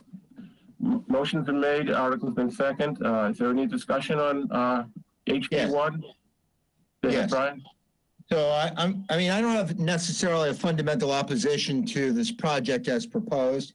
My concern is that until we have an opinion from town council that we know that in fact this is something we can, and if we choose to, should move forward on, I would strongly urge the members of the Finance Committee to at least table this, and let's visit it after the town council comes back with an opinion that we can then feel comfortable. Otherwise, I think we might look silly. Brian, you're right. I'll withdraw my motion.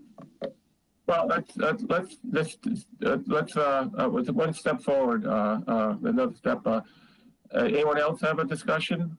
That's exactly what I was going to say. I just don't see how we can act on this when we don't know legally where we stand.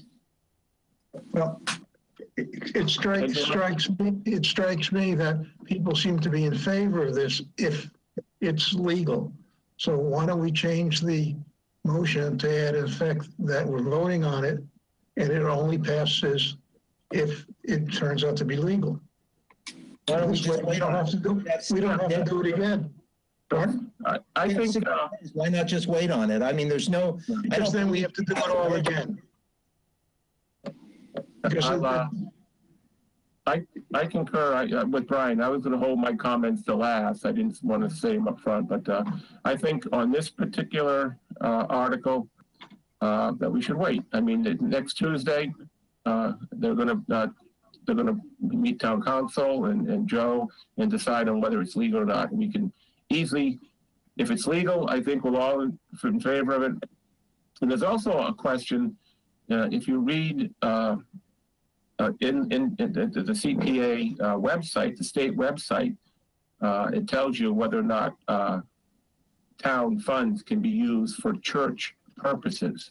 And it strictly says you cannot use money for church purposes. So I think waiting for legal opinion is the best way. So procedurally, how do we, would anyone do we just, I didn't. I just withdrew my motion. Does that need? So it's off the table. Okay. Do we vote on that? Does anyone know, or? Well, I would like to propose, and if Dan's withdrawn his motion, I would like to propose that the members of the committee table this to take it up at a time when town legal counsel has offered an opinion as to whether or not this is something we can do without violating state statutes. Second. I'll second it. Any discussion on the new motion? Hearing no discussion. All those in favor of tabling until we get a legal opinion, say aye. Mary? Aye. Aye. Dan? Aye. Angelo? Aye.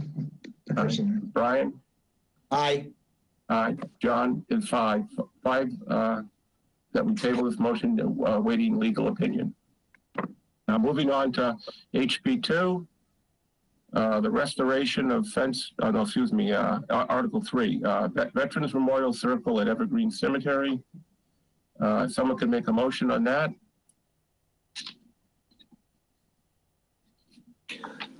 I make a motion that we accept and adopt HP3 in the amount of $48,385. Any second on that? I'll second it. Second, okay. Motion's been made, it's been seconded. Any discussion?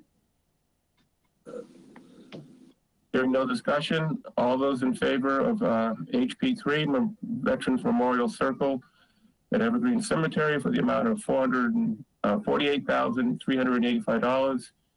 Mary, how do you say? Aye. Ann? Aye. Angelo? Aye. Brian? Aye. And John is aye. That's 5-0. It passes. HB4, Brooks Academy Structural Improvement. Someone make a motion on this article?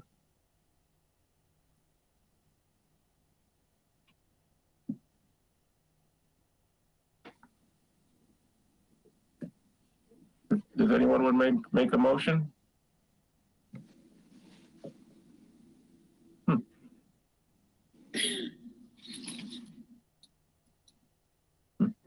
No motion is being made. So it can fail for lack of a motion, John. Pardon? It can fail for lack of a motion. Yeah, that's okay. John, I will make a motion that we accept and adopt HB4 in the amount of $1,150,000. Get a second.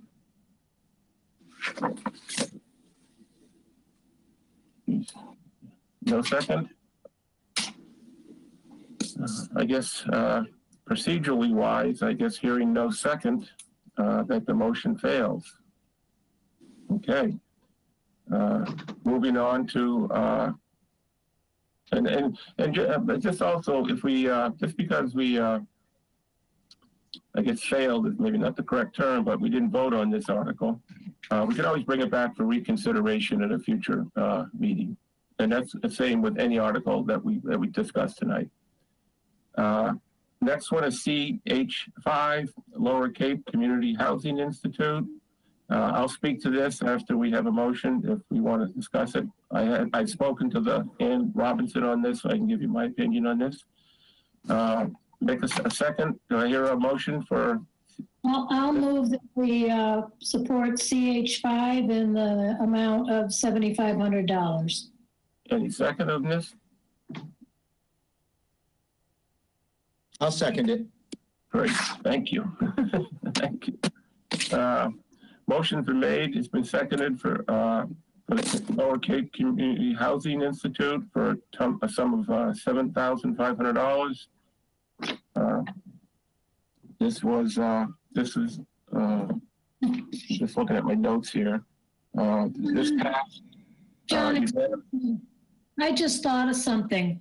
I maybe can't do that. I'm not on the board there, but I'm an advisor. Procedurally, I probably shouldn't vote on this one or make a motion. I never even thought.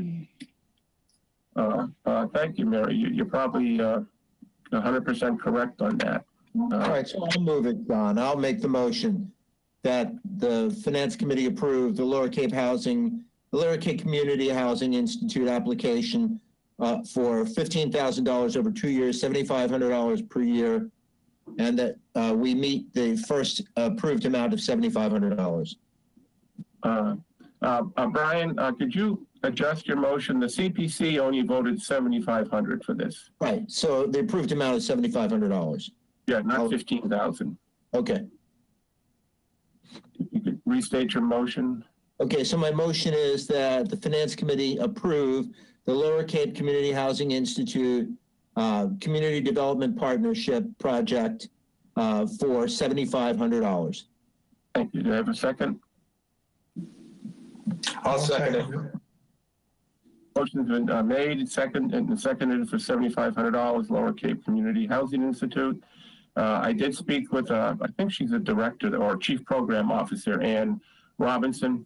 And what this organization does is they work with 8 Mid-Cape towns, providing them with educational seminars and information on housing, affordable housings, and how towns can work together to achieve their goals of affordable housing. That's what this is about. And like I say, it's been funded by $7,500 by the CPC. I'd like to entertain a vote on this. So please signify how you're voting. Dan? Aye. Angelo? Aye. Brian? Aye. Mary, you can abstain. I'm going to abstain, yeah. Okay. And I'm voting for it. That's 401 on Lower Cape Community Housing Institute. Next one is, this one also needs some discussion. I'd like to entertain a motion on this veterans home in Dennis. Someone can make a motion for, it said for $15,000 is what the CPC approved for this. So John, rather than making a motion on this, I would like to propose that we directly request that someone speak to the committee regarding this application. I think there's a significant amount of confusion and concern as to what these funds will be actually used for. I think it would be beneficial for someone to come before the Finance Committee and clarify so that we can comfortably vote on this. I feel comfortably, Brian, that I can do that. I spoke with the director about that. I'd be happy to have him come in and do it, but I feel very comfortable that I can adequately explain what this is about. And this article too is also very similar to the Greystone project. That we can table this one, Brian, and bring it back at a later date, because there's 2 questions in this one too. It's an out-of-town entity asking for money, and the second one is it's a private entity asking for that money. So why don't we just do this one as like the Greystone? And legal is working on this one too, so we'll table that. But in the future, if you'd like to have someone come in, Andrew Garcia, happy to come in, but I can feel very comfortable talking about this. Okay, moving on. So we'll table this one to the next time we talk about it. This one, CH7, is funding for a part-time housing coordinator. This is for the Housing Affordable Trust in town. It's for the amount of $50,000. 30,000 of which goes to the part-time coordinator, and 20,000 is for expenses for that coordinator. Entertain a motion for funding of a part-time coordinator. I move that we approve CH7 funding for the part-time housing coordinator in the amount of $50,000. Do you have a second? I'll second it. Second, great. Any discussion? Okay, just a quick overview too. I spoke to Don Howell on this. He's one of our selectmen in town. He's also chairman of the the Housing Affordable Trust. And like I said, it's basically $30,000 for a person to coordinate the activities to try to find and help people attain affordable housing, helping with other housing needs, and then $20,000 of expenses associated with that. And so with that, I'll entertain a vote. Mary? Aye. Angelo? No. No? Okay. Dan? Aye. Brian? Aye. And I'll pass it aye. That's 4-1 on this one. Next one is OS8, Hinckley's Pond Watershed Preservation Project. I entertain a motion for this article. I'd like to move that article. I'd like to move Any second? $360,000 to fund the Hinckley's Pond Watershed Preservation Project. We get a second? Second. Second. Okay, so moved and seconded. Any discussion? Hearing no discussion, I'll take a vote. Mary? Aye. Angelo? Aye. Dan? Aye. Brian, excuse me. Aye. And I'm an aye. Open, also it's 5-0. It passes. And this is a perfectly good example of what Brian spoke to earlier about a partnership and town resources and private donations coming in. Next one is the bike R11 bikeways crossing lights at Depot Road. I can speak to this. I didn't entertain a motion for this. R9, John. R9. R9. R9, John. Excuse me. I'm sorry, Brian. I'm sorry. I skipped over that. You're absolutely right. R9 Heritage Natural Heritage Trail Project. Entertain a motion. I'll move that we approve R9 Harwich Natural Heritage Trail Project Phase 1 in the amount of $150,000. I'll second. Okay, so moved and seconded. Any discussion? Hearing no discussion. Mary, how do you vote? Aye. Angelo? Aye. Brian? Aye. Dan? Aye. Aye, and I'm an aye. That's 5-0. Making a note here. I'm going to send the applicants an email after this. So I'm just making a note to myself. Next one is the bike crossing lights. Entertain a motion for the bike crossing lights. I'll make a motion that we accept and adopt the bikeways crossing lights at Depot Street Road project in the amount of $15,000. Second. Second. Okay, it's been seconded by Angelo. Any discussion? I spoke to the applicant on this one too, and what it is basically, we see them throughout town. There's half a dozen of these things at Flash when people go up, ride their bikes to warn traffic and stuff. This one is actually coming in a little bit less. Usually they're about $30,000. The reason for this one is because the line of sight to these particular lights is very far away. So cars can and bike can be seen quicker, and so it's roughly half the cost. And for folks who are wondering where this crossing light may be, it's going to be located, you know, where Stonewood, Yep. Stonewood, and it's that bike path. There's an oyster company there, Big Rock Oyster or something like that, and that's the depot. I know there's a lot of depot streets, depot roads in this town, but that's where this bike path licensing is. Sorely needed. Sorely needed. I agree. Sorely needed. There's no more discussion. Mary, how do you vote? Aye. Angelo? Aye. Brian? Aye. And Dan? Aye. I'm an aye there too. Okay, that's 5-0. Next one is R12, Old Colony Rail Trail, Harwich, Chatham Marker Project. And I spoke to the petitioner on this. I can speak to this also. Entertain a motion for this one. move we approve R12 Old Colony Rail Trail Harwich Chatham Town Border Marker Project in the amount of $1,000. Is there a second? I'll second. Motion been seconded. Any discussion? Just a quick commentary on this. This is basically 2 granite posts that will be put on the bike trail on the boundary of Chatham in Harwich, showing the boundary lines of the 2 towns. These are very similar boundary marks throughout the bike rail trail on Cape Cod. And this is a joint project with Chatham, a shared cost. Harwich's cost is $1,000, Chatham is $1,000. These are granite posts. There's practically 0 maintenance. I'd like to take a vote on this. All those in favor, Mary? Aye. Angelo?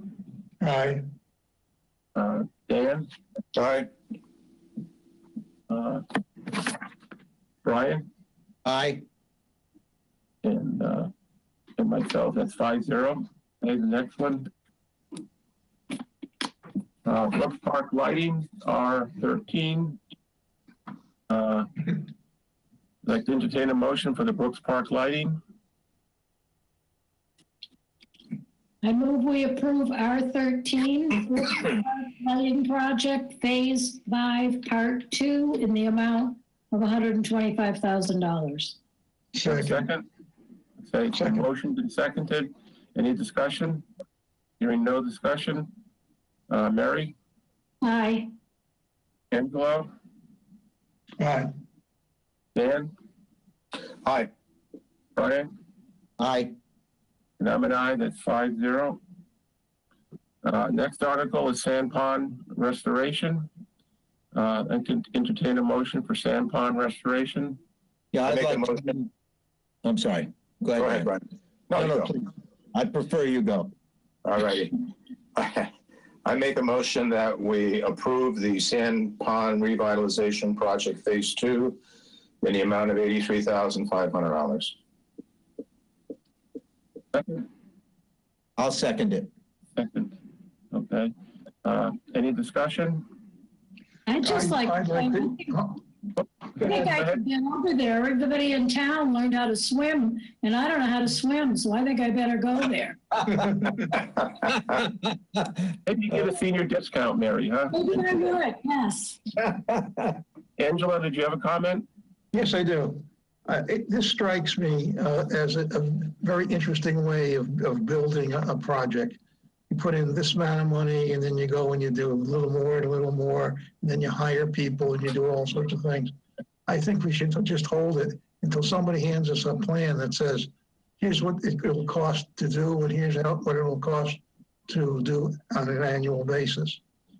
I think it's a good idea. I'd like to see it done, but this is voting for nothing. It's voting for all sorts of things. That's my comment. I would respectfully suggest to you that it is in some sense, I get your point, Angela. It has a Field of Dreams feel to it.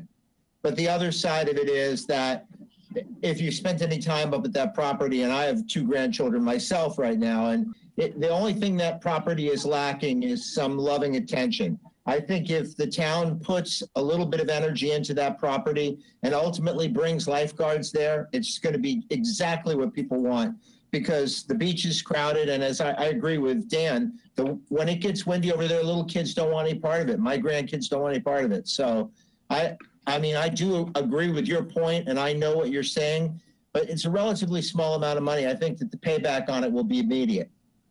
And Angelo, I think that part of the application process does provide for what you're asking. Now, whether the information is provided or not, that's up to the applicant. It's up to the CPC to monitor it. I think having the project completed is fine. I am saying the way it is being completed is probably not the right way to do it. And that's just a finance thing. And if it's done correctly, somebody should be able to hand you a piece of paper in a week and have it, because they have the plan. As I said, Angelo, I think the application process for CPC does ask if there are any additional funds that will be required down the road to complete this project. I think that's in there. I'm being a little bit more than complete the project. Complete the project and run the project. Staffing. You're talking about staffing. That's right. Yeah. Oh. I get your point. I still think that with all consideration, it makes good sense to invest in this particular property. For a modest amount of money, I think the payback will be relatively immediate. Any more discussion? Okay, we'll take a vote on this. Mary, how do you vote? Aye. Brian? Aye. Angelo? I'm going to vote aye because I want to see it done. But I bet a quarter that in 5 years, if I'm still around, that it's going to be costing us money that we don't even know about. Okay. Well, I hope you're still around in 5 years, Angelo. Yeah, no, you don't. That's okay. Me too. Yes, I do. And Dan? Aye. Aye, and I'm an aye too. Just one comment on Angelo's thing. I agree 100% with you, Angelo, and I know exactly what you're talking about. And I think Joe Powers does too. I don't want to speak for Joe, but I believe he wants to do better vetting of not this particular article, but all articles coming before him.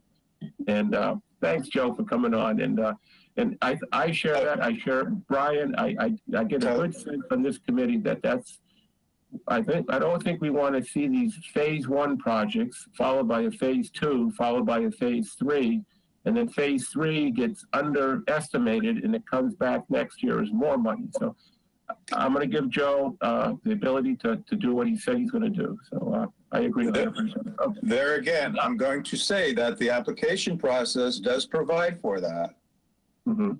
Maybe not the personal service aspect, but that could be built in. But yeah. Yep. You know, you have to ask for the information. Yeah. And I know CPC is changing their ways too a bit on their applications too. So, Brian, I forgot to mention, I hope you're doing it. This year we have to record not only the numerical number, but we have to record people's names too. Great, thank you. I forgot. I had a big thing to tell you that, and I forgot You made about it it. clear to me the other day. I got it, brother. I know. Okay. Okay, Sand Pond, we just did. R15, Senior Memorial Field Fencing Project. I'd like to entertain a motion for that. I move we approve R15 Senior Memorial Field Fencing Project in the amount of $40,181. Do I get a second? I'll second it. Second, great. Motioned and seconded. Any discussion? Hearing no discussion. Mary, how do you vote? Aye. Brian? Aye. Dan? Aye. Angelo? Aye.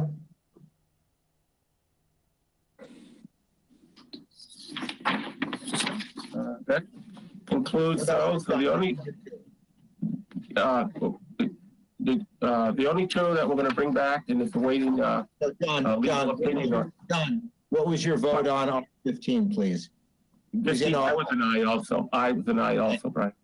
Thank you. So the only two that we're going to bring back is, and just waiting a legal opinion on is HP1 and CH6, the gravestones and the Veterans Project. All the other ones passed. No, HP4 failed for a lack of a second. Oh, so, you're right. Yeah, HP4. So we'll definitely revisit that. I'll send out a note to the applicants that came and spoke to us tonight, so they know how their article whether to vote and stuff. So I just want to make sure HP4 that I guess failed for lack of a second. Is that correct? Failed for lack of a second. Right. Okay. And John, yes, yeah. if we have a moment, I was going to make a comment when we were talking about HP4, but the comment was much broader than just that particular project. One of the things that occurred to me when I reviewed the application with Brooks is the fact that this foundation has been deteriorating over years and years and years and years. And I know in the not-for-profit sector, there's a management standard, if you will, for not-for-profits to have maintenance plans. Definitely. And I'm just wondering, for topic of a future agenda item or discussion, that we should possibly talk about how shall I say, get the message out that organizations need to have a maintenance plan so that they can project what their maintenance expenses are going to be over the course of time. You know, the issue will be that that's a town-owned building, and so they're going to exempt themselves. And I hear you, and I totally agree. In the not-for-profit sector, they need to have a capital schedule. They need to be able to say what the usable life of every component of the building is, and they need to be putting aside funds to replace them when the usable life expires. But the town gets the ability to just slip the news constantly, and that's the problem. If this were being owned and operated by the not-for-profit, totally different. But it's the town's building. Yeah. Yeah. I'm just thinking in general terms, whether there's something that we should be doing in terms of getting a message out that organizations should have a maintenance plan in place. Even the town. I don't know if the town has a maintenance plan. You know, even broader though, I think the town really needs to take on the mindset that says that if you want money from taxpayers, especially for projects that are capital driven, you really need to have a strategy that's going to develop some measure of private funding that will partner. Because that shows relevance right away. HCT can immediately show their projects are relevant because they have people ready to step up and help fund. And Brooks doesn't have to have the same amount of money, but I do know I've lived in this house now for 14 years. They've solicited me one time for a gift, one time in 14 years. Well, it's ironic that the town has a capital plan, but it doesn't have a maintenance plan. Yeah. Joe, are you still on the line, Joe? Yes, I am, and I've heard, and I was letting you do your deliberations. You're having a beer. I think we do have a plan, though. Well, first of all, I appreciate the discussion thus far. I do, and this is what I'm trying to get you when I've been saying about that project that will begin right after town meeting. Because these points that you're raising tonight are no different than what I heard through Capital Outlay Committee, and it makes sense. And I will say, in Sean Libby's defense, we do have a facilities maintenance manager, and we do have a facilities maintenance plan for our town buildings. And I do appreciate, Dan, where you're coming from, and Brian, your follow-up on the not-for-profits. And what I'm struggling right now is, by my count, we have at least 4 buildings that I'm aware that the Board of Selectmen has license agreements with, and they're all different. This particular building, the license agreement, and if I remember correctly, was renewed in 2019, I think for 10 years, puts all of the maintenance on the town, especially the apron of the building and all of that. So the big ticket items fall to us. And so I don't disagree with your mindsets. I think in the short term, I would argue that we might have to renegotiate or perhaps reestablish our license agreements, because in other areas of the town, you're absolutely right, Dan, there are maintenance plans that are required of the tenants, and we have them on file. And so, I think there has to be a more enterprise-wide look at our license agreements for these buildings. but there is a facilities maintenance plan, and I think Sean would tell you, and I wouldn't argue with him. We have a lot of buildings on there that I don't think people at the time really thought of as facilities maintenance buildings. And so that's one of the things that I really need to get ahead of now, because we haven't talked about it tonight, and I don't want to introduce this topic before town meeting, but our cultural center, there's the West Harwich Schoolhouse building and all of that. And of course, the surplus buildings we have. So the point's well taken. And for me, I read the agreements when the issues come up. This particular agreement for Brooks Academy puts it squarely on the town. And so, that needs to be addressed. Joe, I don't know if the waterways or the golf departments have been keeping track of maintenance, because a couple of years ago, at least I haven't looked at their budgets. They had been doing just that, doing their budgets and laying out for the future maintenance projects. So I think they had a very good way of doing it too. Yeah. I do know that golf has indicated that they're revisiting their capital projects and their capital plan. Yeah. And that was one of the groups that really got me thinking about that effort starting in June, is to get right back into that. Yeah. Thank you though, Angel. Joe, would they have the ability at Brooks to sue for specific performance if we don't move forward? Because you're saying that it's incumbent upon us, that the lease falls completely on the town. So could they sue for specific performance? But if not, they want a legal opinion on that. Yeah, I didn't see that language in the agreement. I can go back over it to see if I've missed that, but I don't see that in the language. And I do know that, because that agreement was re-executed right after I started here. And I know it had been languishing for about a year or so. I know license agreements that we have that are, if I can use the phrase, more modern, I think really reflect what we would want a license agreement to be. I get the sense that this was more of a carryover from years past. But I can examine that again and get back to you, Brian. All right.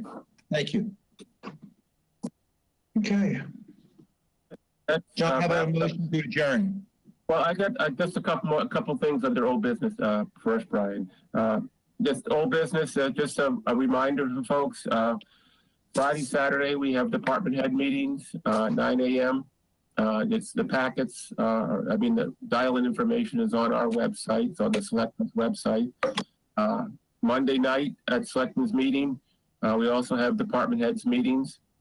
And then on Tuesday, we have a public hearing on the budget. And Joe, did you get my note on, are you going to be able to attend? I will be there. I will have a better backdrop, and I will have my suit on. I will be there. Oh, see your head, So. Well, thank you. And I see Carol on there. She doesn't have to answer, but she's more than welcome, of course. You know that. So thank you. That's the budget meeting. And then on May 18th, folks, we're going to hit these budgets hard. We've got to get going on these budgets. The warrant articles. You all have a copy of the warrant articles now. I had them published. You have them now. Please read up on them so we can vote on them. I looked at them. We have approximately, I think, about 30. Just bear with me 1 second. I think we have.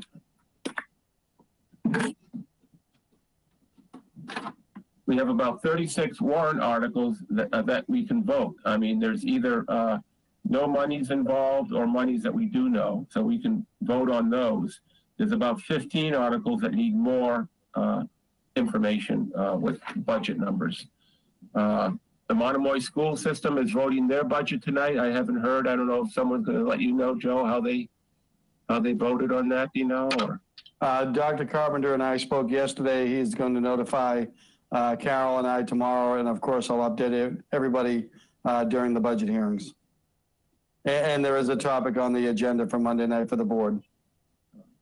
We all know at town meeting there seems to be one article at least that draws the attention of folks, and I think the school budget is definitely going to be that one this year for lots of reasons I'm not going to get into now. So I appreciate that, folks. If you can read up on the budgets, I hope I don't think I'm bugging you with all the stuff I send, but I want to get the information out so we all come prepared to these meetings to discuss and vote quickly.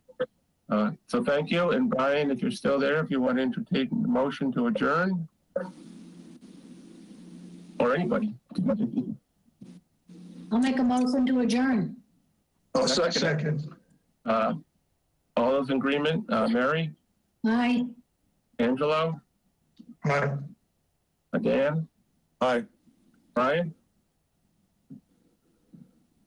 Brian went home. Brian went. Okay, we got a quorum anyway. I say aye.